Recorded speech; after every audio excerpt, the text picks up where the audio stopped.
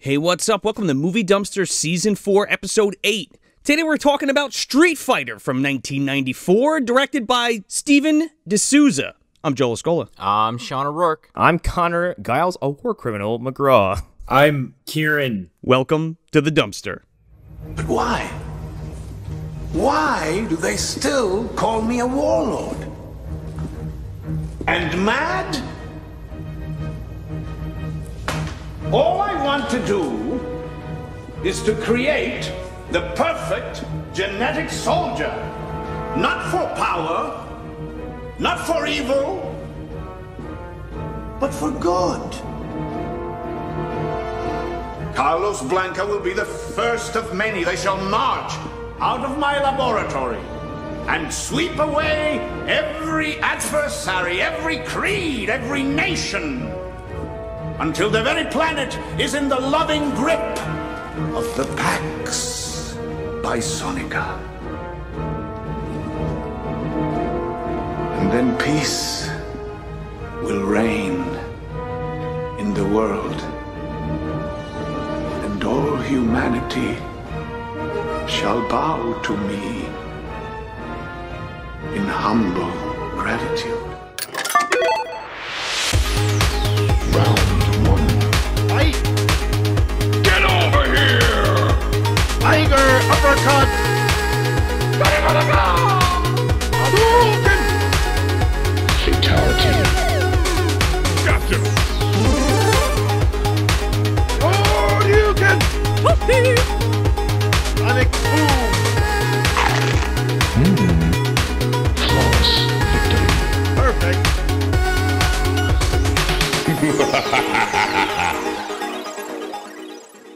Hi, Kieran. Hey. Just Kieran? It's just Kieran. Yeah, I just go by Kieran. It's like Madonna. Oh yeah, you're like Prince, man. The artist formerly known as Kieran. Yeah. I was never an artist. This is our final episode for Super Kombat Fighter Double Dumpster Edition Turbo, and we got motherfucking Street Fighter we're talking about today, and I can't wait. We also have Kieran as our guest, and Kieran, you want to tell us and the listeners a little bit about yourself and what you do? Yeah, sure. My name is Kieran. I work at on Cinemassacre. I am an editor, a co-writer, and I play video games and things like that, and I also stream on Twitch. Awesome, man. You got any projects kicking up, or what's cooking? I mostly work on the Angry Video Game Nerd stuff. That's about all I do. I have a cartoon that I want to make, but it probably won't be out for 4 years because I'm never gonna have time to do it, especially with Resident Evil 8 coming out. Yeah, it looks pretty great. Yeah, I can't wait. Sign me up for some big vampire lady. Yeah. She can stalk you, yes please. Yes. All day. Yeah, apparently she has some kind of claw attack that I saw online. That's okay. I'm pretty excited about that. I started replaying 7 just in prep for it, and I was like, yeah, now I remember why I never replayed this, because fuck this guy chasing me around this house while I'm trying to solve puzzles. Oh, it's great, dude. I actually just started like a couple months ago, and I got to the first Jack Baker chase. I was like, fuck this for the right now. Oh, I love the 7th game. I had such a fun time playing that one. Oh, it's a fucking blast. It's really good. It's very good and very cool, but it stresses me the fuck out. Yeah. I love the twist at the end where you find out what that old lady in the wheelchair was all about. I guess I won't spoil it for anyone that's going through now, but it's kind of cool. I don't know if it's the return to form that I wanted, but I was happy with how they did it, right? Yes. After the fiasco that was fucking 6. Whoa. Yeah, 5 and 6 were honestly like 2 games that I actually just played 6 for the first ever time a few months ago. Oh, dude, it's bad. I don't like it. I didn't mind it, but it's stupid. It's like a B movie. Yeah. Don't you like your Resident Evil games to be like 7 games in one and none of them are good? I was so bummed. Like, by the time, you're playing as Leon, and by the time you're, like, getting into it, and be like, oh, this is neat, and then it just switches, and you're like, oh, fuck. And then it's, I don't know. I'm just wasn't a fan. I started as Chris, and I only got a little bit into it. But I will say it's better than 5, and it's better than Code Veronica and 0, in my opinion. Oh, I like Code Veronica a lot. People tell me all the time, like, "Oh, Code Veronica is my favorite." I hate that game. I also hate that game. I hate it. Well, not my favorite, but it's definitely a good one. What are you playing now, Kieran? What are you streaming lately? You told me, but tell the people. I was just playing. Well, probably at this time, like I will have finished Metal Gear Solid. I was playing like all the Resident Evil games. I was playing the original 2 and 3, and then I played the remakes of 2 and 3. I played 4. I play a lot of like PlayStation 1 and up, and I play some new stuff. Oh, that's sick, dude. Well, you're doing the Lord's work. Thank you. Well, what's your handle on Twitch so people can jump on your stream? You can find me at twitch.tv/Kieran. It's KI 5 E's and then RN. So it's KIEEEEERN. So apparently you're like the biggest Street Fighter fan that we know. Is this correct? The movie, probably. Yeah, no, easily. Yeah. I have a copy of the movie on every one of each of every media that it is on. I have the original VHS my dad got me in like 1990 something. I have it on DVD, Laserdisc, Blu-ray. I have the Steelbook Blu-ray. That's wonderful. I have the comic book promo that's still in the packaging. Oh, that's awesome. I have the Sega Saturn game. I have the Japanese PlayStation game. I have I'm trying to think. Oh, I have animation cells from the cartoon that was like a sequel to the movie, kind of. It was a Saturday morning Street Fighter cartoon. Oh, yes, I remember this. And I have a really sweet animation cell, full body of Kenya Sawada. It's pretty awesome. Oh yeah, man. I think you showed me that. That's fucking sick. Yeah, and I have a background Ryu one that's like meant for like, you know, he's like in the background, so he's all tiny and he's just kind of standing there. You also have a bunch of action figures too. Oh, I have the Jean Claude Van Damme like doll. the Street Fighter the movie G.I. Joe like full size doll, like the 12-inch figure. Hell yeah, man. I have that. And I'm trying to think. I think I might have other stuff. Well, what we dug out of the old retail reviews studio was the fucking Rock'em Sock'em. What? Oh yeah, I have. Yeah, but that's not really from the movie though. It's just a it's still cool. It's Ryu and Guile, but they look awful. I like to say that they're two cosplayers at a convention that got drunk. And they're just kicking each other in the shins. Oh my god! But you're right. Yeah, that's not movie. You're right. Oh, I also have a an actual autographed Jean Claude Van Damme trading card. Dude, that's amazing. Wait, hold on. Is it a Guile card or is it just a Jean Claude Van Damme card? It's Jean Claude Van Damme as Guile. I'm holding it right now, actually. Okay. Oh, that's amazing. And it has like a certificate of authenticity. I forgot to also. I have a Bison dollar. Oh man. I have an actual movie Bison dollar. It was they printed out like thousands of them and someone sells them. Hey man, it's worth as much as £5 Yeah, and it's actually 100 one, so it's 500 British pounds. Oh, there you go. Now, do you think that was one of the ones that Miguel Nunez Jr. or Wes Studi handled, though? It might be like it's probably one of the ones that was like in the briefcase. Oh yeah. In the one scene, but it's it's one of I don't know however many. I guess someone must have bought like movie props and like they're pretty much like, oh shit, I could, and not for anything, but I paid or I didn't pay anything for it. A friend of mine sent it to me, but it was $30. Oh, that's not bad. Yeah, I thought it'd be more than that, to be honest. I think actually maybe it's a 5. No, I think it's 100 Bison dollars on the front. I haven't seen it in a minute, but somebody bought the briefcase and was like, oh, that briefcase is cool, and then they open it up and they find out that there's fucking Bison bucks in it. Yeah, the thing is, they're just literally pieces of paper printed with it on there. Like they look, they're off center sometimes and stuff like that. So there was like a PA like cutting it off on the side on the set with one of those huge like fucking cleaver cutters. Yeah. Oh yeah, there we go. It was 100 Bison dollars, so technically that's 500 British pounds. But it was only $30. Oh man, use it at the food court. Yeah, it's a steal. Use it at that Bisonopolis. In Bisonopolis. I wonder how much Bison bucks are worth in 2021 with the inflation rates and everything. Yeah, if you think about it, I actually, you know what? I can pull that up. Oh my god. Talk amongst yourselves. I will. My Bison buck conversion calculator.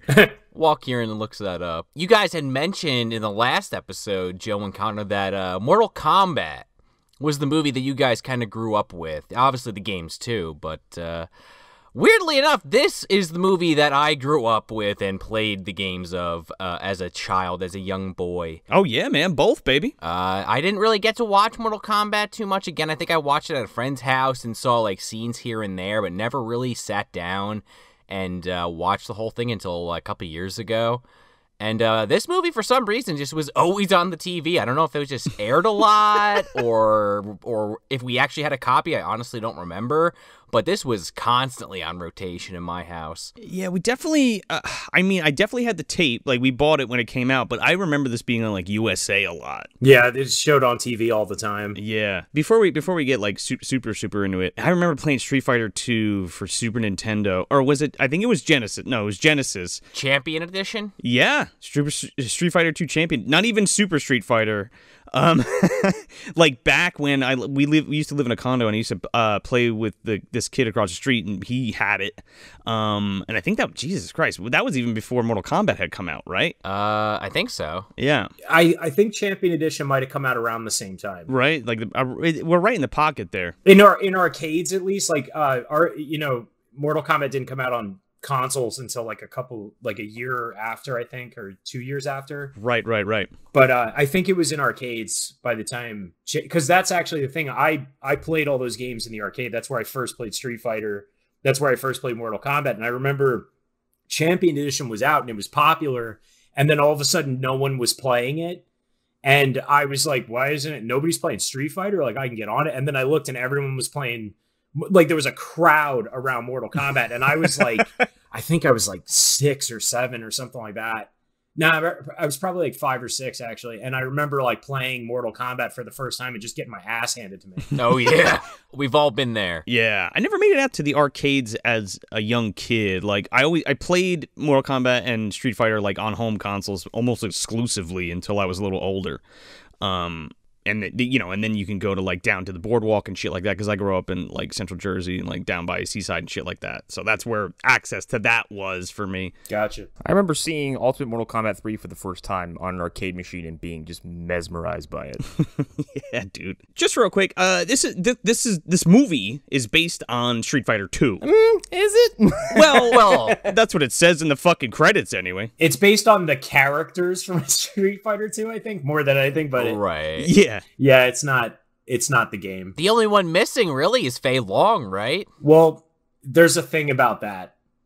I guess I don't know if you guys want to get into the lore yet, or if you want to work up to that. But originally, I believe Sawada was supposed to play Fei Long. I could see it. That's who I thought he was when I was a kid. So I was like, why do they call him Sawada? Yeah, the thing was, I think what it was like basically they thought Fei Long was too generic of a character, so they just phased him out and made him Sawada. But Sawada was the guy that they wanted to be the main character. Gotcha. But he was a horrible actor and he couldn't speak almost any English. No. You're kidding me. Yeah. No wonder we get that gem of a scene later that we'll get to. Oh yeah, man. Where it's like, Colonel, the pilot would have to be out of his mind. So wasn't the first Street Fighter was for what? Wasn't it for like Neo Geo or some shit? Just arcade. Was it just arcade? The first Street Fighter? Yeah. Mm-hmm. It never. Oh, it also came out on the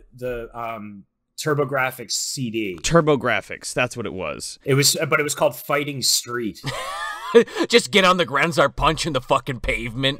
Yeah, it's a street that fights you. Oh my god, that's a scary thought. That's like some H.P. Lovecraft or like Wes Craven shit. It's an episode of Doom Patrol. Oh, there you go. You know, actually, you ever hear the whole thing about like the Street Fighter machines? Originally, they had 2 buttons, and depending on how hard you hit the button, Right. was how hard it would hit in the game. But people were destroying them, Yes. Oh man. Right. so they eventually just made the 6-button thing. Because so many like people would buy these like Street Fighter machines, put them in their arcade, and they'd be broken in like 2 weeks. Are they like super rare? I would assume, right? In Japan they still have them in places. I've never seen an actual like the straight up button one, but I did play in an arcade. I played Street Fighter 1, but I played it way after I had already played Street Fighter 2.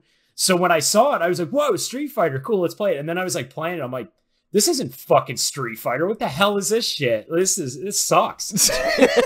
This isn't fun. Yeah, because you play as Ryu, right? And you just like walk around like fighting just like CPUs. If you're player 1, you're Ryu. If you're player 2, you're Ken. And you can only be Ryu or Ken. Right. And then you fight other people. Like there are like Mike is actually Balrog, who there's a whole weird thing about that. Gotcha. M. Bison was originally his name because he was Mike Bison, but then they were afraid Nintendo was going to sue them because of Mike Tyson, Mike Tyson's Punch-Out, because they technically had the rights to have Mike Tyson's likeness. Right. So they changed M. Bison to the boss, even though his name was Vega, and Balrog, who is Vega, as we know. It's all confusing. It's a big mess. Oh man, I need the breakdown of that shit. There's a bunch of drama regarding those 3 big names, and like when you come over here, they're entirely different. It's just between Vega, Bison, and Balrog. So Bison in Japan is Vega. Vega is Balrog, and Balrog is M. Bison. Right. And they changed all around. That's why, like, if you watch like fighting tournaments, they call them Claw, Dictator, and Boxer. Exactly. Because it's an easy way to get around, because if you say like, oh, Vega, but it's like, you know, it might be confusing to Japanese viewers, to American viewers, all that stuff. Gotcha. And especially people that are that baked into it, they know all the like original names, I would have to imagine. Yeah. Well, Street Fighter 2 is like the granddaddy of these fighting games. Oh yeah. Basically, yeah. Yeah, it introduced like the combo system. That was like the first game that did that shit. Yeah, which was a glitch actually originally. Was it really? Yeah, it wasn't intended. It was they had the idea where you punch the guy and you're supposed to knock back, but then when they realized that they could keep hitting, they were like, hey, this is actually pretty cool, and it sets us aside from other games. So they basically, the combo system was a mistake that they just never corrected. That's fucking crazy. They accidentally created a genre. Yeah. Dude, and Yoko Shimomura's score is just fucking amazing. Like, I love the Street Fighter 2 score. Yes. Oh my god. I mean, honestly, like that was the thing, was when I was a kid, the first time I ever played Street Fighter 2, I heard Guile's song, and it blew me away. I remember just wanting to hear Guile's song all the time. That is still my favorite. I was literally just humming it, yeah.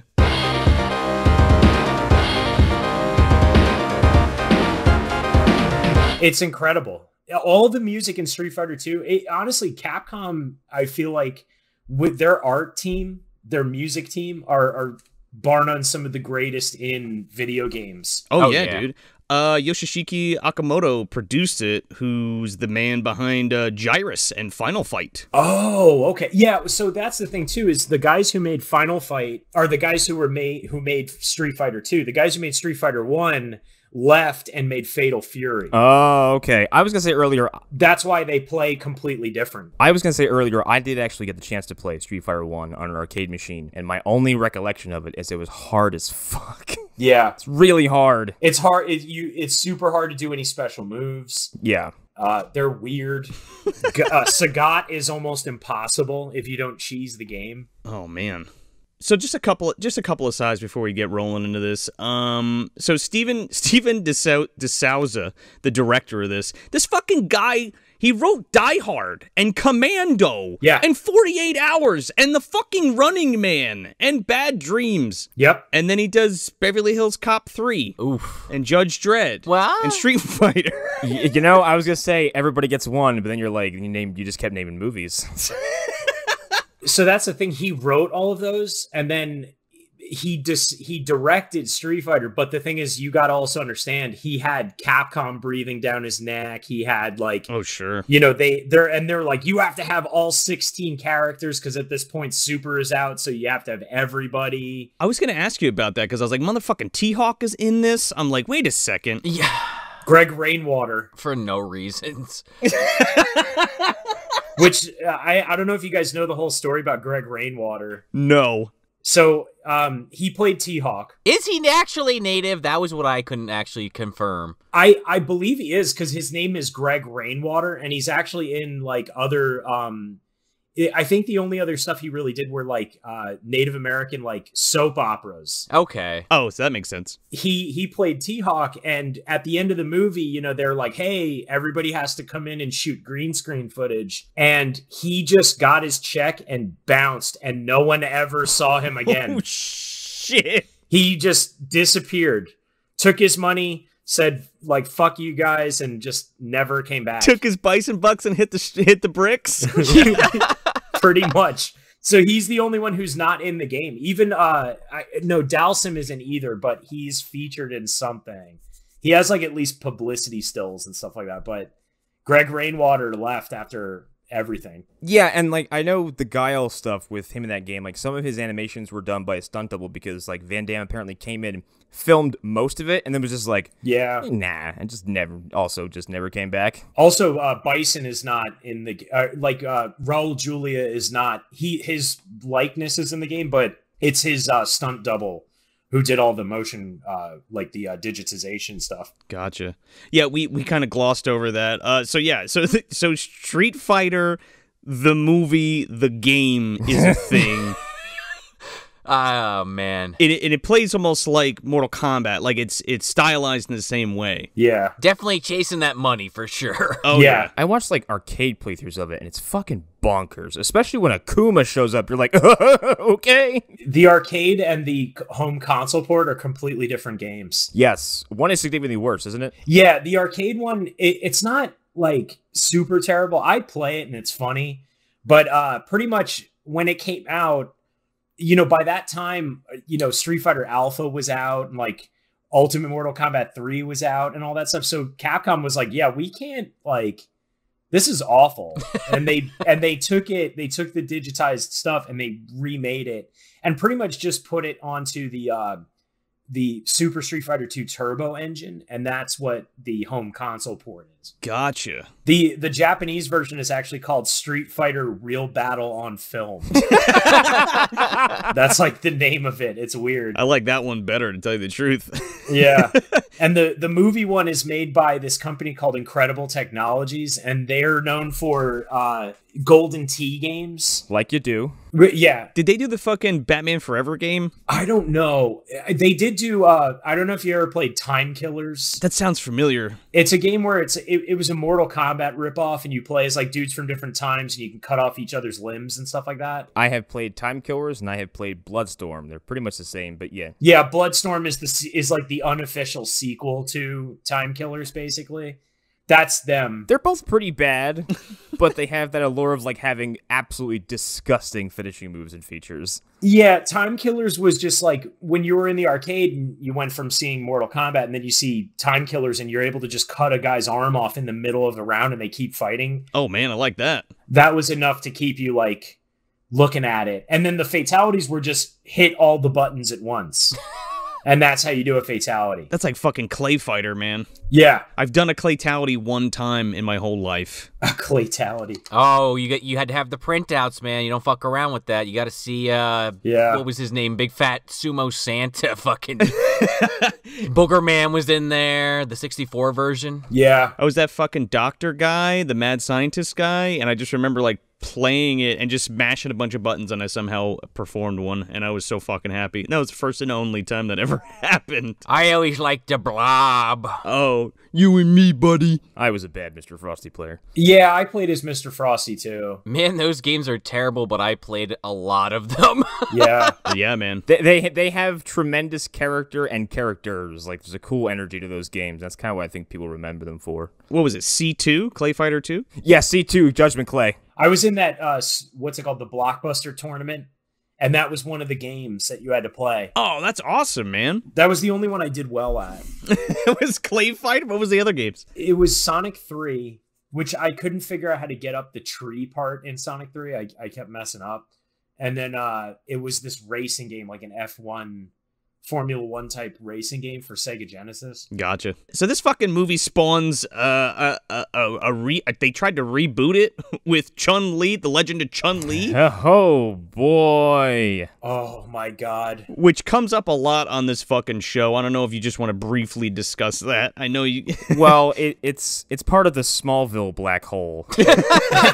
With Kristen Cruick. Yeah. And Chris Klein, which I don't know if you've ever seen the video of him auditioning for Mamma Mia. No. What? Oh.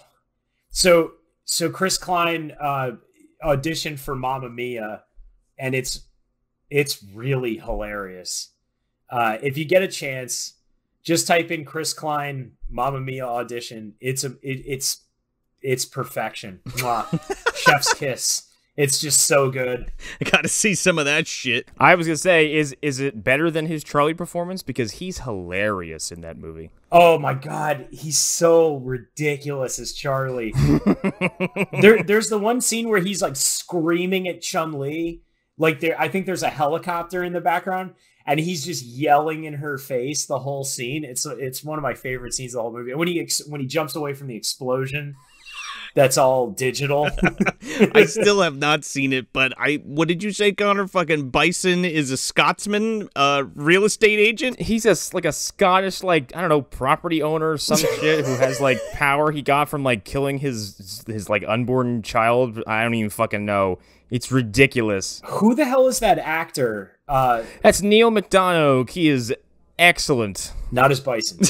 No, he's terrible. But like I like him for Ravenous and his work on the CWDC stuff. He's fantastic as Damien Dark. Oh, he's in Ravenous? I fucking love Ravenous. Yeah, he's the dude who screams in the pond for no reason after like a quick cut. They're just like, this is this general, and he's like, it also spawned Assassin's Fist. Have any of you seen that? No, I've heard it's great, and I've never watched it. Really? It's a live action. I believe it's like Ryu and Ken. Yeah. It's a Ryu and Ken movie. I got to check it out. I didn't even know it existed until today, so I need to check it out. I didn't know it existed until right now. Yeah, and that's the thing. Assassin's Fist is the style of Shotokan karate that they do on Satsuken. Oh, that sounds fucking sick, dude. Yeah. I have very, very fond memories, and I hold this movie in a special place for Street Fighter 2, the animated movie. That movie fucking rules. Oh, yeah. Oh, hell yeah. I have it on tape. I rewatched the Chun-Li and Vega fight the other day. It's just so good. It's like a good, like, 5-minute fight, and I love the attention of, like, Guile. It's like, oh, is Guile gonna help her or not? Or is she gonna be able to take care of this before he does? And she, like, stomps his ass right as Guile gets in the room. God, that fight is so good. Yeah.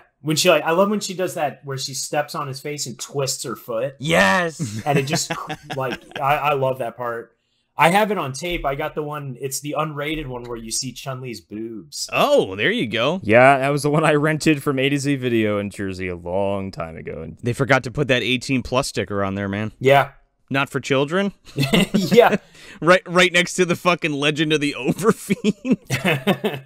I have a Wicked City with that sticker on it. Oh man, I just rewatched that not too long ago. I fucking love that flick. Yeah, it's a great movie. Yeah. So yeah, without further ado, Kieran, as our guest, would you like to plot crunch this film? Yes. So M. Bison, the evil warlord, and has taken a bunch of hostages and has given the Allied nations 72 hours to pay him $20 billion, or he will kill all of the hostages. So Colonel William Guile and his ragtag group of compatriots decide that they're going to stop him with the help of a few unsavory characters like Ken and Ryu, and the help of Chun-Li, a GNT reporter, and her crew of E. Honda and Balrog, the cameraman. And they go on a bunch of wacky adventures. They sure do. Yeah. Edward Honda, by the way. Yeah. Edmund. Oh, right. Think about this for a second. Guile's name is Bill Guile. Yeah. Billy Guile. We have a Samoan E Honda. Yep. Why? It is very stupid, and by the end of the movie, I've seen this movie a ton of times, but that was one thing that constantly annoyed me, and at the end I was like, he's actually, like, I kind of like the guy that plays him, it's just as stupid at the same time. To be fair, wasn't Yokozuna Hawaiian too? Yeah, he's like The Rock's like uncle or some shit. Yes. He's Samoan as well. He's part of that big wrestling dynasty. Well, there's a line that they say where they're like, he's like, you're Edmund Honda. You almost made Yokozuna. And I was like, whoa, he was almost Yokozuna in the WWF? That's what I thought. Because I didn't know that was like a thing. I thought it was just Yokozuna was Yokozuna. I didn't know that, you know? Is it like some kind of stature in the sumo? Oh, it's like the top level. Oh, really? You have to win like 10 straight tournaments or 10 straight matches. I don't know what it is. It's like a thing. I feel like an idiot now. It's a rank. The last one I remember that was kind of like, I guess, a moderately public figure was Akebono, who had like a short stint in WWE and is wrestling in like New Japan right now or something. Yeah. I will say I do appreciate that they didn't pretend like he was actually Japanese. They're just like, no, he's Samoan. He's wearing a Hawaiian shirt most of the movie. Well, what's his name too? I mean, Sagat is played by Wes Studi, and he's Native American, I believe. Yeah, I thought that. I always go back to him. Like, whenever I think of Sagat in like a movie format, I mean, I guess who else would I think of? But like, I think of Wes Studi every time. Yeah. And it's like, it's just such a weird casting on this rewatch where it's like, he is good in this movie, but the whole time I'm like, why is he not like Asian? Yeah. Well, he's kind of perfect as Sagat, though. And he is, but also, like, there's this thing in my head where, like, when I visualize Sagat, I visualize, like, this triangle of a man who's just, like, 75 feet of shoulders. Yeah. Well, yeah, that too. And then just gets smaller as you go to his legs. And, like, Wes Studi's great, but he's not that. He's not 8 feet tall like Sagat is. No. He's good in this movie. He plays a character that was written for him very well, but I just wish we did get, like, something closer to that real character, because he is one of my favorite villains in the series, and he's fun to play as in the game. For, you know, not that it matters for the movie, but it was just something that I would have liked to see. I wasn't sure of his ethnicity, but now that you mention it, yeah, I can totally see the Native American. I'm not sure exactly what nationality he is, but I looked it up earlier. I think he's Cherokee, but let me double check that. Gotcha. Yeah, I know. I follow him on Twitter, and he got some award too recently, because I follow the whole cast of Street Fighter the movie. Oh, except for Grandel Bush. I stopped following him because he burned me. Oh no! Wait, who's that? Grandel Bush is actually, so he's Balrog. Okay. And he's also in Die Hard. He plays one of the FBI agents. John, you know, it's like Johnson and Johnson, I believe. Oh my God, he does. Mm-hmm. And he's also in Demolition Man. Yeah. And you know, we always, every time we do a movie where Grandel Bush was in there, when we did rental reviews back in the day, and back in the day, I mean like 2 years ago, the far off year. but I would always make it a point to mention Grandel Bush. So I found him on Twitter, and he has like 100-something followers.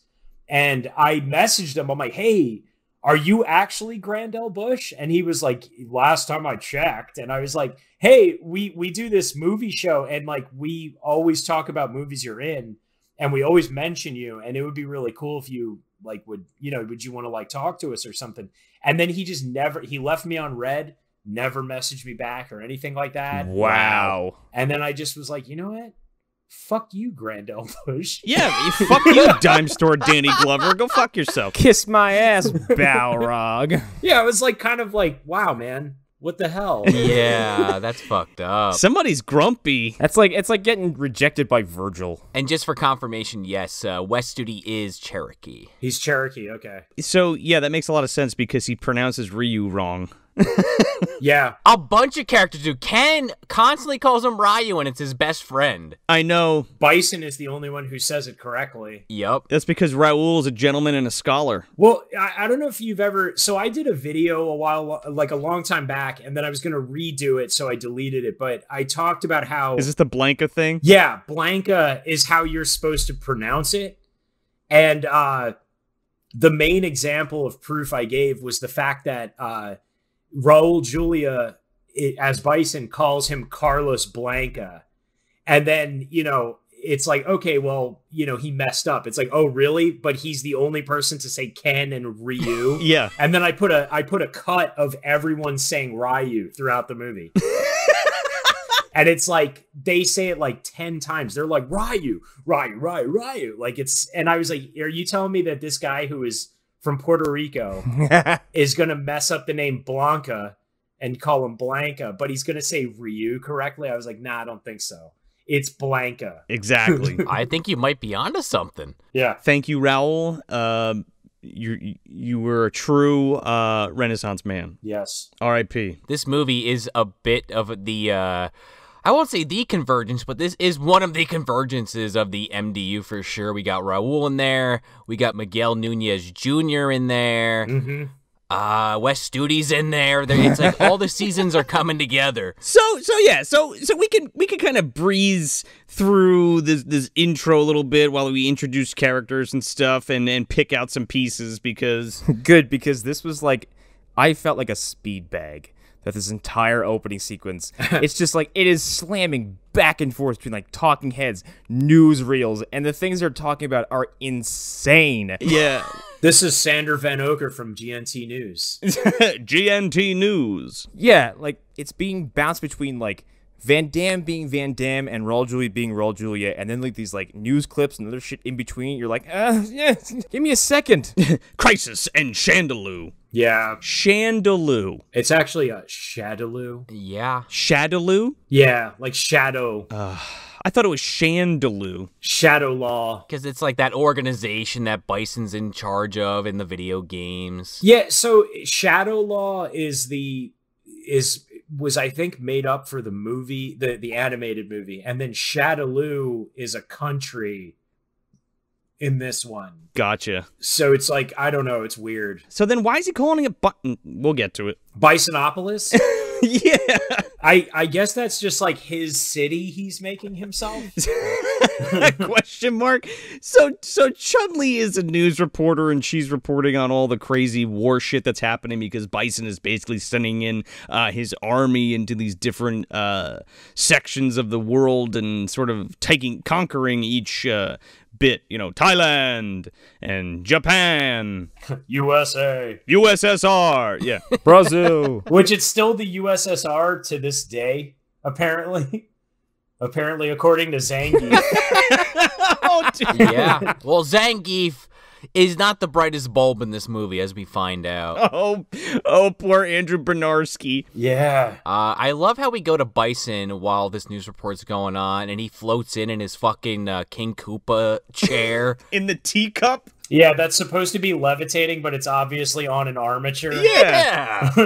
Fucking craning into the shot. It uses, this is just superconductor electromagnetism. Yeah, as we find out later. Are you not familiar with that, Mr. Yeah. Guile? Don't you know it, you idiot? So, yeah, 63 hostages and $20 billion. Billion. Which doesn't really seem like, listen, it's a lot of money, but it's not as much as you would expect for what Bison's trying to pull off. It's such a specific number, too. Like, 63 hostages. Here's the thing with Bison, okay? he is absolutely the universe's best and worst con man, okay? Because all of his shit is based on hypotheticals and when we get there kind of situations. Oh, yeah, yeah. I mean, the Bison dollars. I don't know how he got this kind of army and following because all of it, it's just built on, like, maybe promises. Like, we'll take over the world, but will we? Of course. How? We will. Dude, he's that client that pays you in exposure? Yeah. That's who he is. Yeah. Except for DJ for some reason. He gets actual paychecks. Yeah. Well, I don't think DJ fucking understood that he was getting paid in Bison bucks. That's true, too, yeah. True. It's a fucking fortune, man. Also, I'm pretty sure the second DJ tries to go anywhere else, he's going to be, like, hunted down by the NSA and all these things as a terrorist. Right. I cannot wait to talk about, like, the real-world implications of half the shit that happens in this movie because a lot of it is alarming. Oh, yeah. You think he fought Eddie Gordo and then just ended up with Bison somehow? Lost that fight?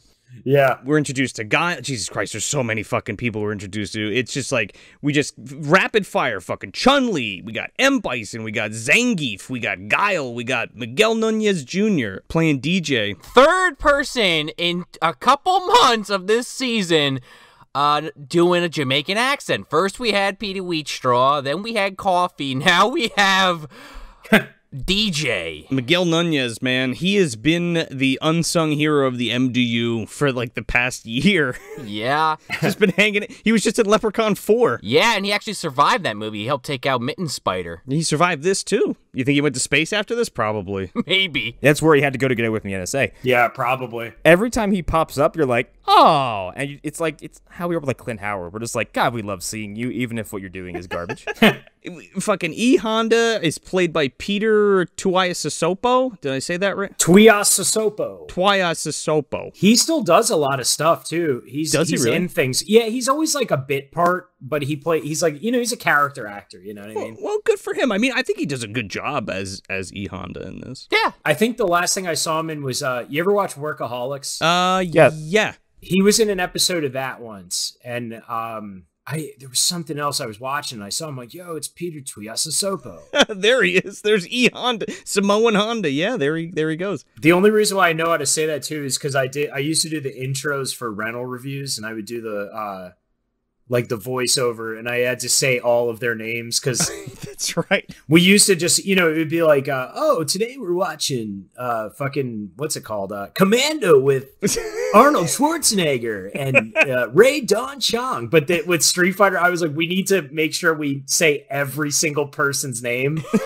And it was like, and then, we had to mention Grandel Bush again because we always mention him. But I was like, Peter Tuiasosopo.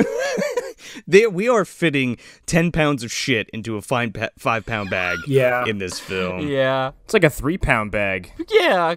Because you got it. Okay, your A story is Guile and Bison, which I guess is technically your A-B story when you get down to it. Then you have the Chun-Li, like, camera crew story. Mm-hmm. Then you have Ken and Ryu having this, like, gang war with Sagat or something. But they're good guys? Question mark. And then, like, the subplot of each of those plots, like the stuff with the doctor and... Dr. Dalsum? Yeah. Dr. Dalsum. Dr. Dalsum. Dr. Dalsum. Dr. Dalsum. This movie's plot is essentially a series of nesting dolls. Yeah. Right. But speaking of Dr. Dalsum, we kind of get introduced to him here because Bison and Guile somehow kind of get into this altercation by, like, Bison hacking the fucking network or having DJ do it while Guile's giving an interview. Yeah. And this is where he drops that, like, you have 3 days, Colonel Guile, to give me the $20 billion. Because Guile calls him a dickhead on live TV.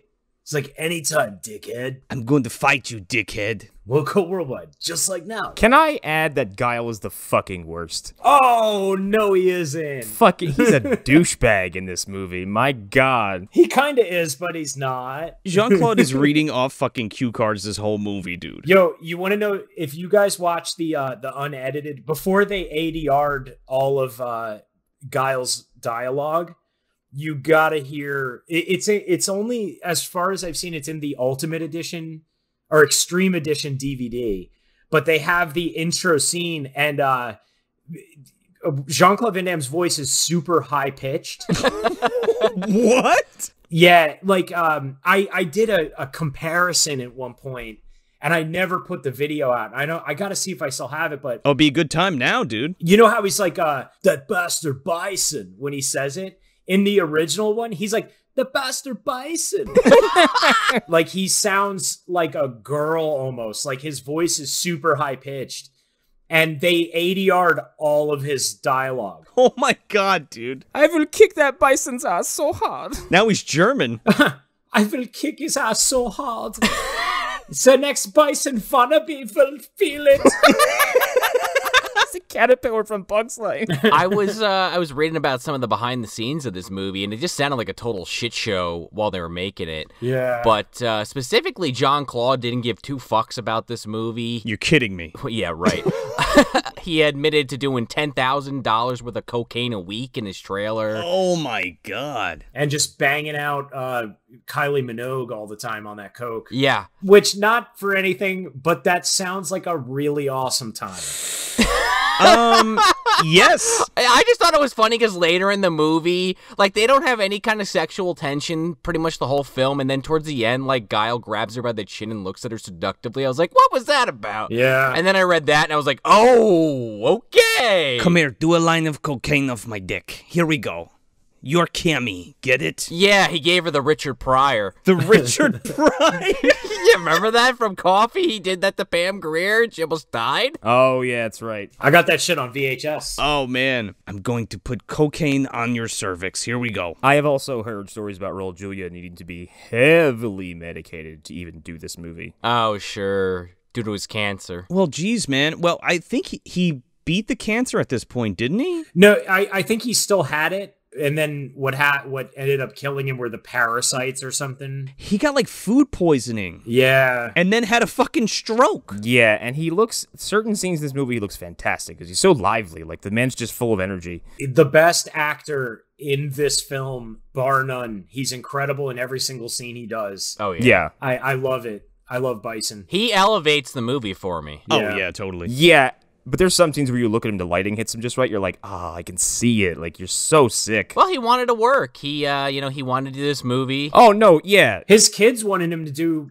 the movie. They were huge Street Fighter fans, and Yeah. he was like, I'll do it for my children. And he did it. Yeah, and to his credit, like, as weak as he is physically, like, initially in most points of this movie, you wouldn't be able to know he's terribly sick. He's awesome. He's so fucking full of life. He's like a bottomless pit of energy. No, he's incredible in every single scene. Like, for Street Fighter the movie, he kills every scene. Bringing it. The monologue he gives at Bisonopolis It's great. and everything is just so A+, everything about it. So yeah, so Bison has a bunch of these hostages, and they're fucking quipping back and forth on this fucking like hacked news interview, and Jean Claude's like, "I'm coming for the hostages, and I'm coming for you, Charlie. I'm coming, Charlie. I'm coming for you." Wink, wink, nod, nod. Specifically you, my friend Charlie. He has black hair and he has... The whole reason that I'm doing this whole crusade is to go save my friend Charlie. Charlie. Charlie, I'm coming.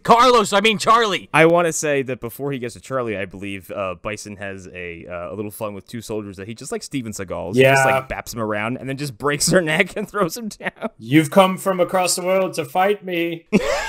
Now's your chance. He looks like one of those fake martial artists who says they can knock you out with their ki. Like, it's just these quick hand motions and then a neck snap sound effect and the guy falls down. Yeah, pathetic. It's the equivalent of fucking Dracula in the Monster Squad when he's murking those fucking cops, dude. Oh, yeah. Yeah. The fucking dude runs over and he just like snaps his neck and he's like, "That was easy. Where's the next one?" You got to think about like 1994. This is the first like few minutes of the movie. You're watching like a newscast, and then you watch Bison snap a guy's neck. Oh yeah. I was like, oh my god, he's a monster. Oh no, he killed another man. Yeah. Oh, Guile, your friend Carlos Blanka's here. Put him in the Nemesis program. Yeah, get Dr. Dalsum on the job. Carlos Blanka. Charlie. He puts him in the fucking Devo chair, dude. How goes our version of the Winter Stepfather program? Which is kind of a dumbass program. It's like pump him full of mutagen and just show him fucking 4chan videos all day until he goes mad. They fucking fill him with Ecto Cooler and orange lava burst, dude. I know, yeah. And make him watch wrecked threads all day. It's like that one scene in The Fifth Element when Leeloo Dallas Multipass looks at like the war footage and starts crying. It's like, just show him that on a loop. Yeah, right? What a stupid fucking thing. Just put him on a live leak stream all the time. Why wasn't he just like a wild man that came out of the jungle? Whatever. Anyway. Get Charlie ready and pull up rotten.com. Pull up 2 girls, 1 cup. Oh, God.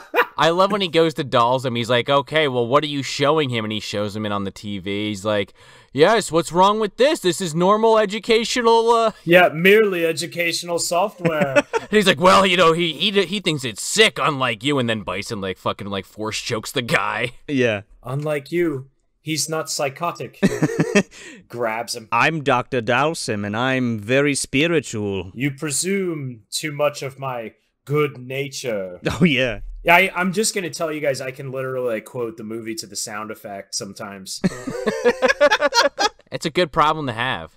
So yeah, smash cut to Vega in his fucking cage. Now I love this scene because Vega, dude, it fucking it looks just like the fucking video game stage, dude. Yeah. And Vega looks great. I just want to note that like most of the character actors in this and their costumes are pretty fucking great in this movie. Yeah. And Vega is definitely at the top for me. Jay Tavare. Yep. Yeah, he the little bit that he has in the movie, he makes it all work really well. Yeah, he's excellent. He's a really good Vega. He has the look. He does the fucking backflip, dude. Yeah. Oh yeah. Sans the yodel, which he didn't yodel, but you know, that's fine. Yeah, it's okay. I love that he looks like he's giving literally everything around him bedroom eyes. Yeah. Like he looks at a fork seductively. Everything he does is like, hello. He's like Pepe Le Pewing his way around the world. He's like a hot matador, dude, with his tight little spandex on. Sir, do you have clothes? No. Look at my ass. This is all I wear. And he stabs a long-haired guy with a machete. Whoever that guy was, he just kills him. Fucking Lou Albano's running around this fucking cage. Yeah. Well, yeah, they get to the cage though because we did kind of skip a part where Ken and Ryu, they're trying to sell like guns to Sagat, who's like a fucking gangster for some reason. Yeah. And these guns look fake as shit. They look like they shoot tennis balls, and these assholes are like, all right, point, fire. Yeah. Resmo. But Vivo. Vivo. Pavel. And it's like, Gentlemen, say hello to the Chinese M1M Wave fucking triple pulse Nerf gun. Real quick, Ryu and Ken. I just said Ryu. Fuck me. Thanks, Wes. well, in the movie, it's Ryu. Yeah. So Ryu is Byron Mann, and Ken is Damian Chapa. And let me ask you guys a question. Ken, is it just me, or does Ken not look like Viggo Mortensen morphed with fucking Corey Feldman? Yeah, I see that. He looks like Viggo Mortensen with a bad fever. I can see. I was thinking it was Bimmy and Jimmy after their trials and tribulations from the end of Double Dragon. Bimmy and Jimmy. Holy shit! Imagine if he was opposite fucking what's his face? Not DeCascos, the other one. Scott Wolf. Oh man, Dude from Party of Five. that would have been rough. This guy barely seems like he can fight, but Scott Wolf really can't fight. Yeah. Well, I mean, yeah, we'll get to it later. The whole fight scene at the end and everything like that. Like, Oh yeah, with the special moves. Hadouken without the Hadouken. Yeah, it's just a flash of white. Yeah, there's very creative ways to not have Ken show too much fighting because it's very apparent that only one of those guys was very good. The other one was not so good. Well, I was also reading there was some kind of kerfuffle with the way that the stunt training was going on, where people were being trained like incorrectly halfway through the movie. No, it wasn't even that they were trained incorrectly. It was that most of them had never fought, and the dude who was training them was like this world-class martial artist, and they had one of him, and they're like, hey, by the way, teach 16 people fucking karate in 8 weeks. And he's like, oh my god. Well, he's simultaneously teaching Bridget Nielsen, not Bridget Nielsen, Jesus Christ, what's her fucking name? Never mind. Bridget Wilson? Cameron Diaz? Cameron Diaz, or Bridget Wilson. Wilson, yeah. Oh, yeah. So, Sagat, you know, Ryu and Ken get fucking had by Sagat, or made by Sagat, rather, and he's like, hi, Wes Studi's like, you fucking sold me toy guns, assholes, guess what? Now you're my fucking prisoners, and you're gonna fight in my electrified cage. Yeah. And that woman has she throws out her Vegas sign Oh, yeah, man. after she sees ripped-ass Byron Mann. Yeah. There's a lot of horny in this movie. For you know, there's also a lot of this is where I notice a trend started where like a Street Fighter movie is about to break out, and then something comes crashing through the wall, quite literally sometimes. Yeah. and just breaks it up. Every time. I want my fucking Street Fighter TM, and we don't get it for a while because fucking Guile comes barreling through the fucking wall in a tank and arrests everybody before Vega and Ryu could fight. Yeah, to ruin everyone's day, including mine. Yeah, you're all under arrest. You're coming with me. We do get teased with kind of a cool fight that we'll return to later. Yeah, but if they fought in the fucking cage, that'd be amazing. Oh Yeah. Like I was so hyped for the Ryu and Vega fight, and I don't know. I wish I got it there instead of where we get it. But anyway, I love that Vega took his mask off and then came out with his mask on, took it off, and then had someone bring it back over, and then he goes to put it back on, and then he's like, nah, and just decides not to. Ryo's like whipping around that fucking sword, and they're like, no weapons, and he's like, I guess I won't use my signature claw. Okay. Yeah, that's when the girl throws the sign away, and it makes a weird like honking noise. It goes wah, wah. And then Vega gives like the greatest like mouth agape stare to her. He's so pissed. He's so like shocked. My bitches. But yeah, then Guile arrests everybody, and this is just kind of the movie collecting all the characters and placing them in one place. Because now that they're under Guile's watchful eye, Oh Christ. he knows that Sagat is a business partner of M. Bison, and he's kind of like anticipating that they're gonna meet. Yeah, because they take him into their fucking like makeshift jail or some shit. Okay, so when I was watching it, my stream started to buffer on this very specific frame that straight up looked like a gay exploitation prison. It's a shot of Vega and Sagat, and Sagat's got the cigarette in his mouth, and Vega is just like got his shoulder on him and is just giving him that fucking Vega look. And Sagat is staring off into the distance. I know exactly what you're talking about. I'm like, wow, there's some raw sexual energy happening here, and I was not expecting it. You fucking cue that careless whisper, baby. I love how Vega in prison knows how to make a fucking claw out of bamboo and eagle talons or whatever it is. In no time. Yeah. Like when you think about like shanks, like little pieces of glass with like tape wrapped around them, this motherfucking has a bamboo rake. It looks like the fucking thing from what is that? Enter the Dragon? It has bird talons as the claws. Like he had to rip those out of a bird or find them or something. I don't know where he just found them in a prison yard. He made do. Sagat Tiger uppercutted him out of the fucking air. That's, we don't get to see him fight, but we get to see him do that off screen. Tiger. So we cut to fucking Dr. Dalsum, and he's making Charlie into a monster, I guess. This is what you guys were talking about before, where like they show him like the fucking Clockwork Orange reel of bad shit and pump him full of fucking ecto cooler and orange lava burst and turn him into a fucking green man. And then he pops out and he's like, the man on the bridge, I knew him. And then Robert Redford slaps him. I don't know too if you know, but like one of the scenes shows a legit dude getting shot in the head. Oh, really? Yeah. I read that. It's an actual like piece of footage of a guy getting like his brains blown out, and they showed it in the movie. No shit. They probably snuck that in there. It's from like I don't know what it's from, but it's like you see a guy like points a gun at a guy's head and shoots him, and it's legit. Oh man. Isn't the monk self-immolating also among like the highlight reels over the fuck he's having to watch? Yeah, that might be. I can't remember. That's the Rage Against the Machine album, right? Yes. Family movie, by the way. I love how Raul Julia is like, after you crush my enemies, we'll see about getting you published. That should cheer you up. Yeah, we'll see about getting you published. Just like I helped Mary Shelley and even John Hurt. Look at the Buchanan. He's famous now. Damn you. Bison's a good leader, you know? But Bison, at the very least, maintains a very solid morale. Like, it doesn't matter that he's an absolute liar and a con man. Like, he just keeps everybody happy. Exactly. He's very polite. He keeps people so happy that Zangief did know he wasn't getting paid. Yes.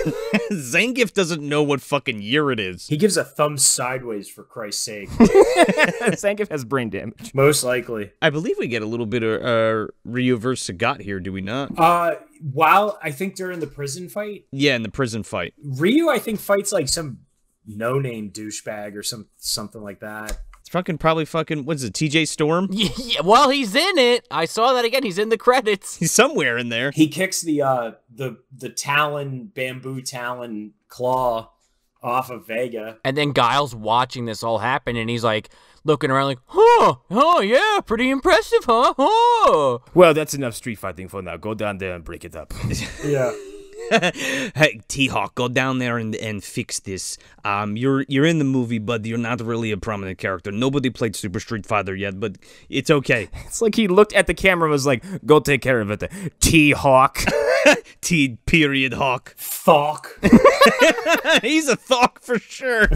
I forgot he was in the movie, and this, I think, is the scene where he finally says his name, and I, like, had to pause the movie and get up and be like, oh, right, T-Hawk. Don't worry, later he gets his patented vest and Cherokee headband. Yeah. Kinda. It's Cherokee. It means good luck. Oh, I don't know about that.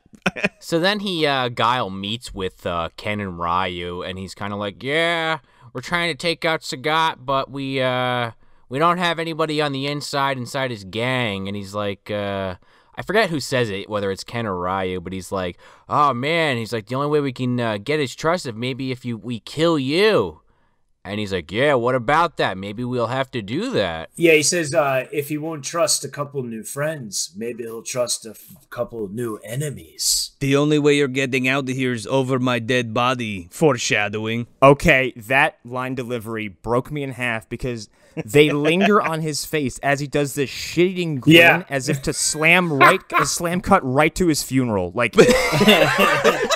over my dead body, slam cut, dearly departed. By the way, Guile is not even fucking blonde. Somebody who did his dye job, like, fucked up the toner or something, because he is fucking strawberry, this man. He looks like a redhead. Yeah, for sure. He's the color bleach.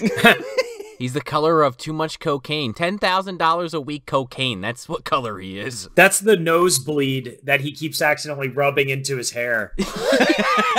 Yeah, exactly. He's like Ric Flair after a fucking accident. Yeah. That's how he makes those fucking that like I don't what is that move called where he does the backflip with the two? Oh, the flash kick. Yeah, he's doing flash kicks all day in the corner. This leads to the big prison break where I think we're already in the prison break. Well, let's just set it up. So they basically, Ken and Ryu, they pretend like they're fighting, but they really just use it as an excuse to grab the keys off the guard, and they throw it to Wes Studi. And they break out of the back of this truck. Yeah, they have like this weird thing, they make a plan with Guile to fucking to get out of there, and they need Sagat to get to Bison, so that's like part of the plan too. And they make this great escape, right? And Ken and Guile are like shooting at each other. Oh my god, I love this sequence. Because like, okay, so the way this actually plays out and the way it should have played out are entirely different things. In fact, this should have ended with the slam cut to his death that I was talking about, because like Ken is like what I gather from this is Ken is shooting at Guile, but like shooting at like this like squib thing on his abdomen or something. Yeah, and he hits him from like 300 yards away in a fucking moving vehicle with a handgun. That fucking grouping is impressive, I gotta say. Right in the middle of the body. Yeah, and he just dies in the middle of the street. And Sagat's like, yeah, Ken's my kind of guy. You want to go rob a cruise ship or... Nothing about this looks suspicious. He already recruited Kano. Throw Rodney Dangerfield's body into the ocean. He's got Kano and Ken on his team, yeah. Yeah, maybe that was why they were so excited for those machine guns in that movie, because they had their first experience with, like, these tennis ball shooters. Yeah, they were so pissed, and he was... I wanted my Chinese M1 semi... I got this fucking toy. Well, then we go to Bison. This is where he does his Bisonopolis fucking speech, because I think he finds out about Guile getting killed, and he's like, oh, that's great news, General. Congratulations. On the contrary, I mourn. Yeah. Okay. Gather the men. I wish to monologue. Well, and I know he talks about how he's like, oh, Bisonopolis will be a utopia. All people need to do is worship me, and it'll be a happy place. The food court should be bigger. Everyone is accusing me of wanting to do evil things. I don't want to do evil things. I want to do good things, and by good things, I mean blatantly evil things. All I want to do is create the perfect genetic soldier, and then have everybody bow before me. And then make a bunch of them and have them invade. What's so wrong about it? Well, he wants to do it, what is it? Not for power, not for evil, but for good. Right, but bow down to me. In humble gratitude, they will do that. In humble gratitude, yeah. Bison is that friend who comes to you with a pyramid scheme. Oh yeah, dude.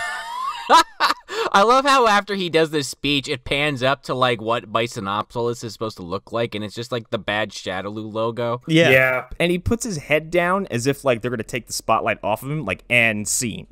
Yeah. Like it's on stage. Zangief's like, that was beautiful. That was beautiful. That was a beautiful speech he gave too, though. That was like such an amazing. That's like if you're like an acting student, if you were in my class and you did that monologue, A+. You pass. You'd be like the teacher in that dream sequence in Christmas Story where she's like, A+, plus. A Red Ryder BB gun. Then we go to Chun-Li somehow breaking into a government fucking military facility and not getting caught. They're like in the van, and it's like Balrog, Honda, and Chun-Li in the van, and they're like, how are we gonna get it? How are we gonna infiltrate? She's like, don't worry, I'll just get in my ninja garb. Her very funny ninja garb that I don't really understand. When she finds Guile, Right. and he's laying on the table, I was like, has he just been laying there for like 12 straight hours? He sure has. That was my question. He's just taking a nap. I've been waiting for you. I'm alive in the movie. Yo, and the scene where he gets shot and everything, I remember being a kid, and it really, I was like, they killed Guile? He's dead already? Wait, what? I love how Chun-Li she's got this very like powerful scene where she's like, no, you don't understand, I want Bison's head because he killed my dad or whatever, and he's like, this isn't about your vendetta, it's about my vendetta. Yeah. It's a war. This war is not about your personal vendetta, it's about mine. And it's like, oh, so okay, so Guile, like, no joke, Guile's like the worst soldier in the world. Oh dude, yeah, That's what I'm saying. Like, if you think about like the video games and everything and the movie, he starts a war because he hates Bison. He wants to fight Bison or whatever. But on top of that, like, even the character from the game is pretty questionable. He leaves his family. He invites, however many people onto a military base, fights them in front of a, $8 million aircraft or whatever, in front of his buddies. He fights people. Sometimes he gets beat up, and he also destroys cargo while he's getting beat up. Yeah. How many wooden crates have you broken, Colonel Guile? how many cars did you beat up? I don't know if you guys ever tried to get on a military base after like 2001, but I used to live near McGuire Air Force Base when I was growing up. And to go to my friend's house, and I was 14, 15 or something, they would search my bag. And they would take my PlayStation 2 out and like look through it to make sure I didn't have any bombs. Guile just brings a fucking Brazilian monster man onto the military base to beat him up in front of 5 or 6 of his friends. Forgive my ignorance, but is there even a fucking plot in Mortal Kombat in Street Fighter 2, like the video game? In the video game, I mean, it's like Bison is a bad guy and That's it. Charlie, I don't know. And you just work your way there. They try to like flesh it out, for lack of a better term. I feel like in like the Alpha series to kind of give more context. Yeah, I never played any of those. Yeah, the Alpha series is basically taking place between the original Street Fighter and Street Fighter 2. Gotcha. So it's like Ryu has beaten Sagat, and now it's like, Bison isn't quite there yet, but he is. He's like starting to show up, but Right. I feel like once Akuma came around, like, people started to have a little more elaborate backgrounds, because then they tied him into Ryu and Ken and all kinds of other stuff, and like their shared power and the whatnot. The Dark Dukin or whatever. The Dark Hado. I thought Akuma was Shen Long when I first played it because of the whole like, you must defeat Shen Long to stand a chance, which was just a mess up of the Shoryuken localization. Right. And then didn't they in 4, like towards the end of that, I forget if it was base game or like a DLC, didn't they have a character that was basically like Shen Long was... Yeah, Goken, who is Akuma's brother and is like the good side of the Force when it comes to the Dark Hado or whatever it is. Like, yeah, I think you had to beat it like on very hard or some shit now that I'm thinking back on it. But yeah, like compared to Mortal Kombat, like the lore is very, very surface level in Street Fighter. I'm sure there'd be some diehards out there that would argue differently, but like Mortal Kombat, they make a point to actually have like a story and a plot, whether you like it or not. Their structure. Yeah, I just wasn't sure if there was like a periphery plot within the game. I don't remember it.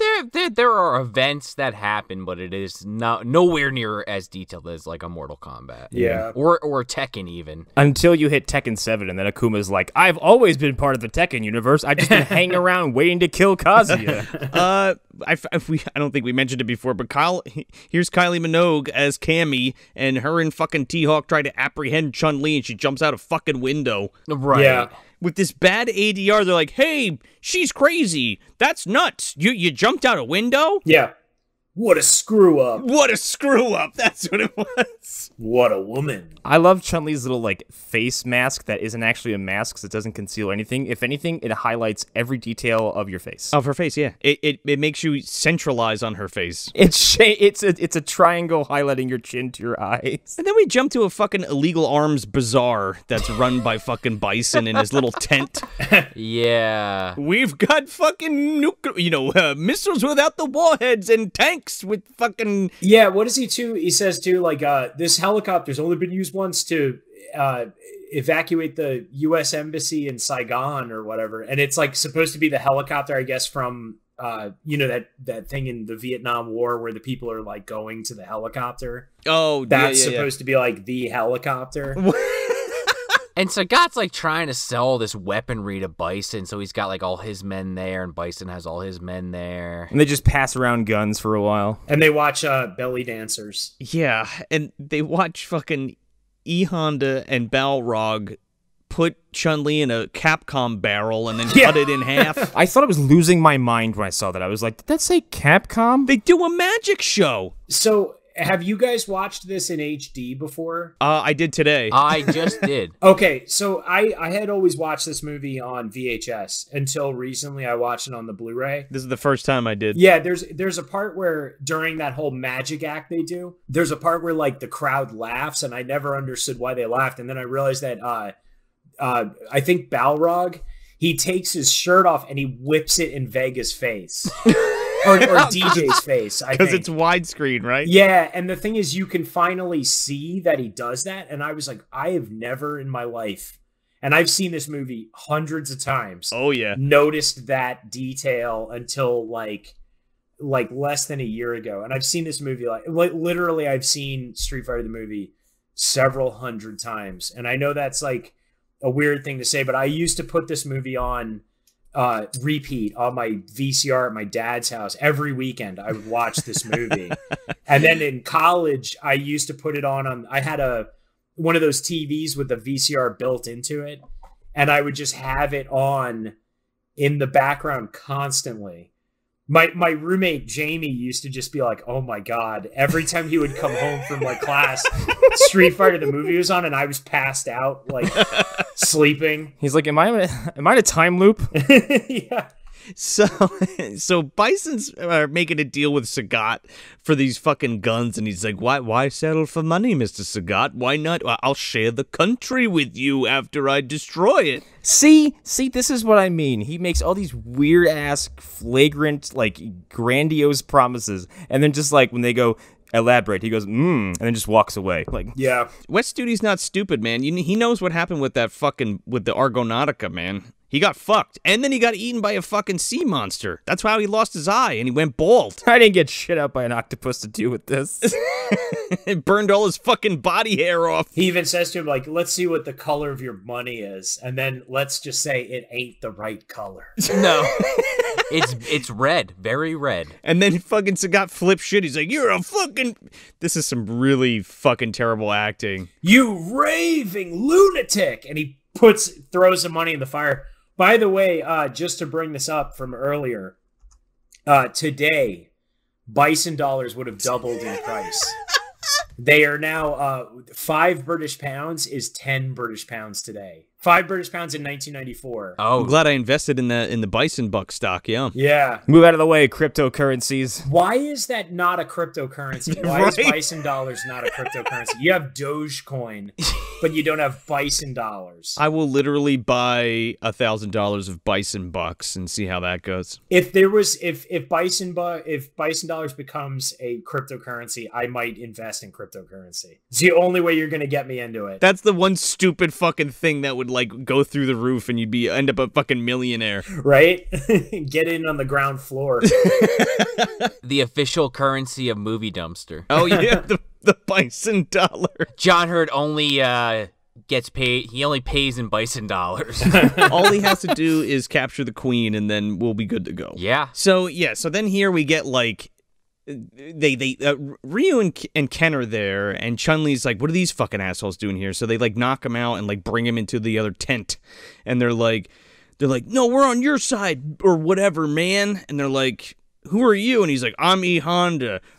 Bison ruined my life because I was gonna be Yokozuna. And Balrog's like, yeah, I was gonna be a boxer, and they ruined my career too. Yeah. And I'm like, okay. And Ken gets one of the best lines right here, where he's like, let me guess, figure skating. When he looks at Chun-Li. I was like, damn, dude. Like, that was pretty rough. And she just punches, or she grabs his face. Ken kind of sucks in this. Yeah. Yeah. He's like a dime store Johnny Cage, and I'm not with it. Yeah, I could see him as Johnny Cage over, what's his name? Darren Ashby or Lyndon Ashby. Lyndon Ashby. I love Lyndon Ashby as Johnny Cage, though. Yeah, he was great. Okay, so let me ask you a question. Why would you fucking put a bomb on a truck and send it down like a fucking whole road instead of just planting a bomb right in the middle of where you're gonna blow it up? Yeah, you think they could have done that. They had more than enough time. It's also rolling down the street, like, on a crowded street at, like, 3 miles an hour. Yeah. Like, it's just hitting potholes and just bouncing into the air. Like, So Sagat and Bison are at odds, so both of their gangs or armies or whatever the fuck you want to call it are about to shoot each other. And Ken and Ryu come in and they're like, oh, wait a second, let's not do this or whatever. And they take them both hostage. They're like, you're on my side, right? And he's like, why are you interfering with my affairs? And he's like, oh, because they're spies. And then we hear Chun-Li coming out of the closet. They open it up, and it's a fucking television with a...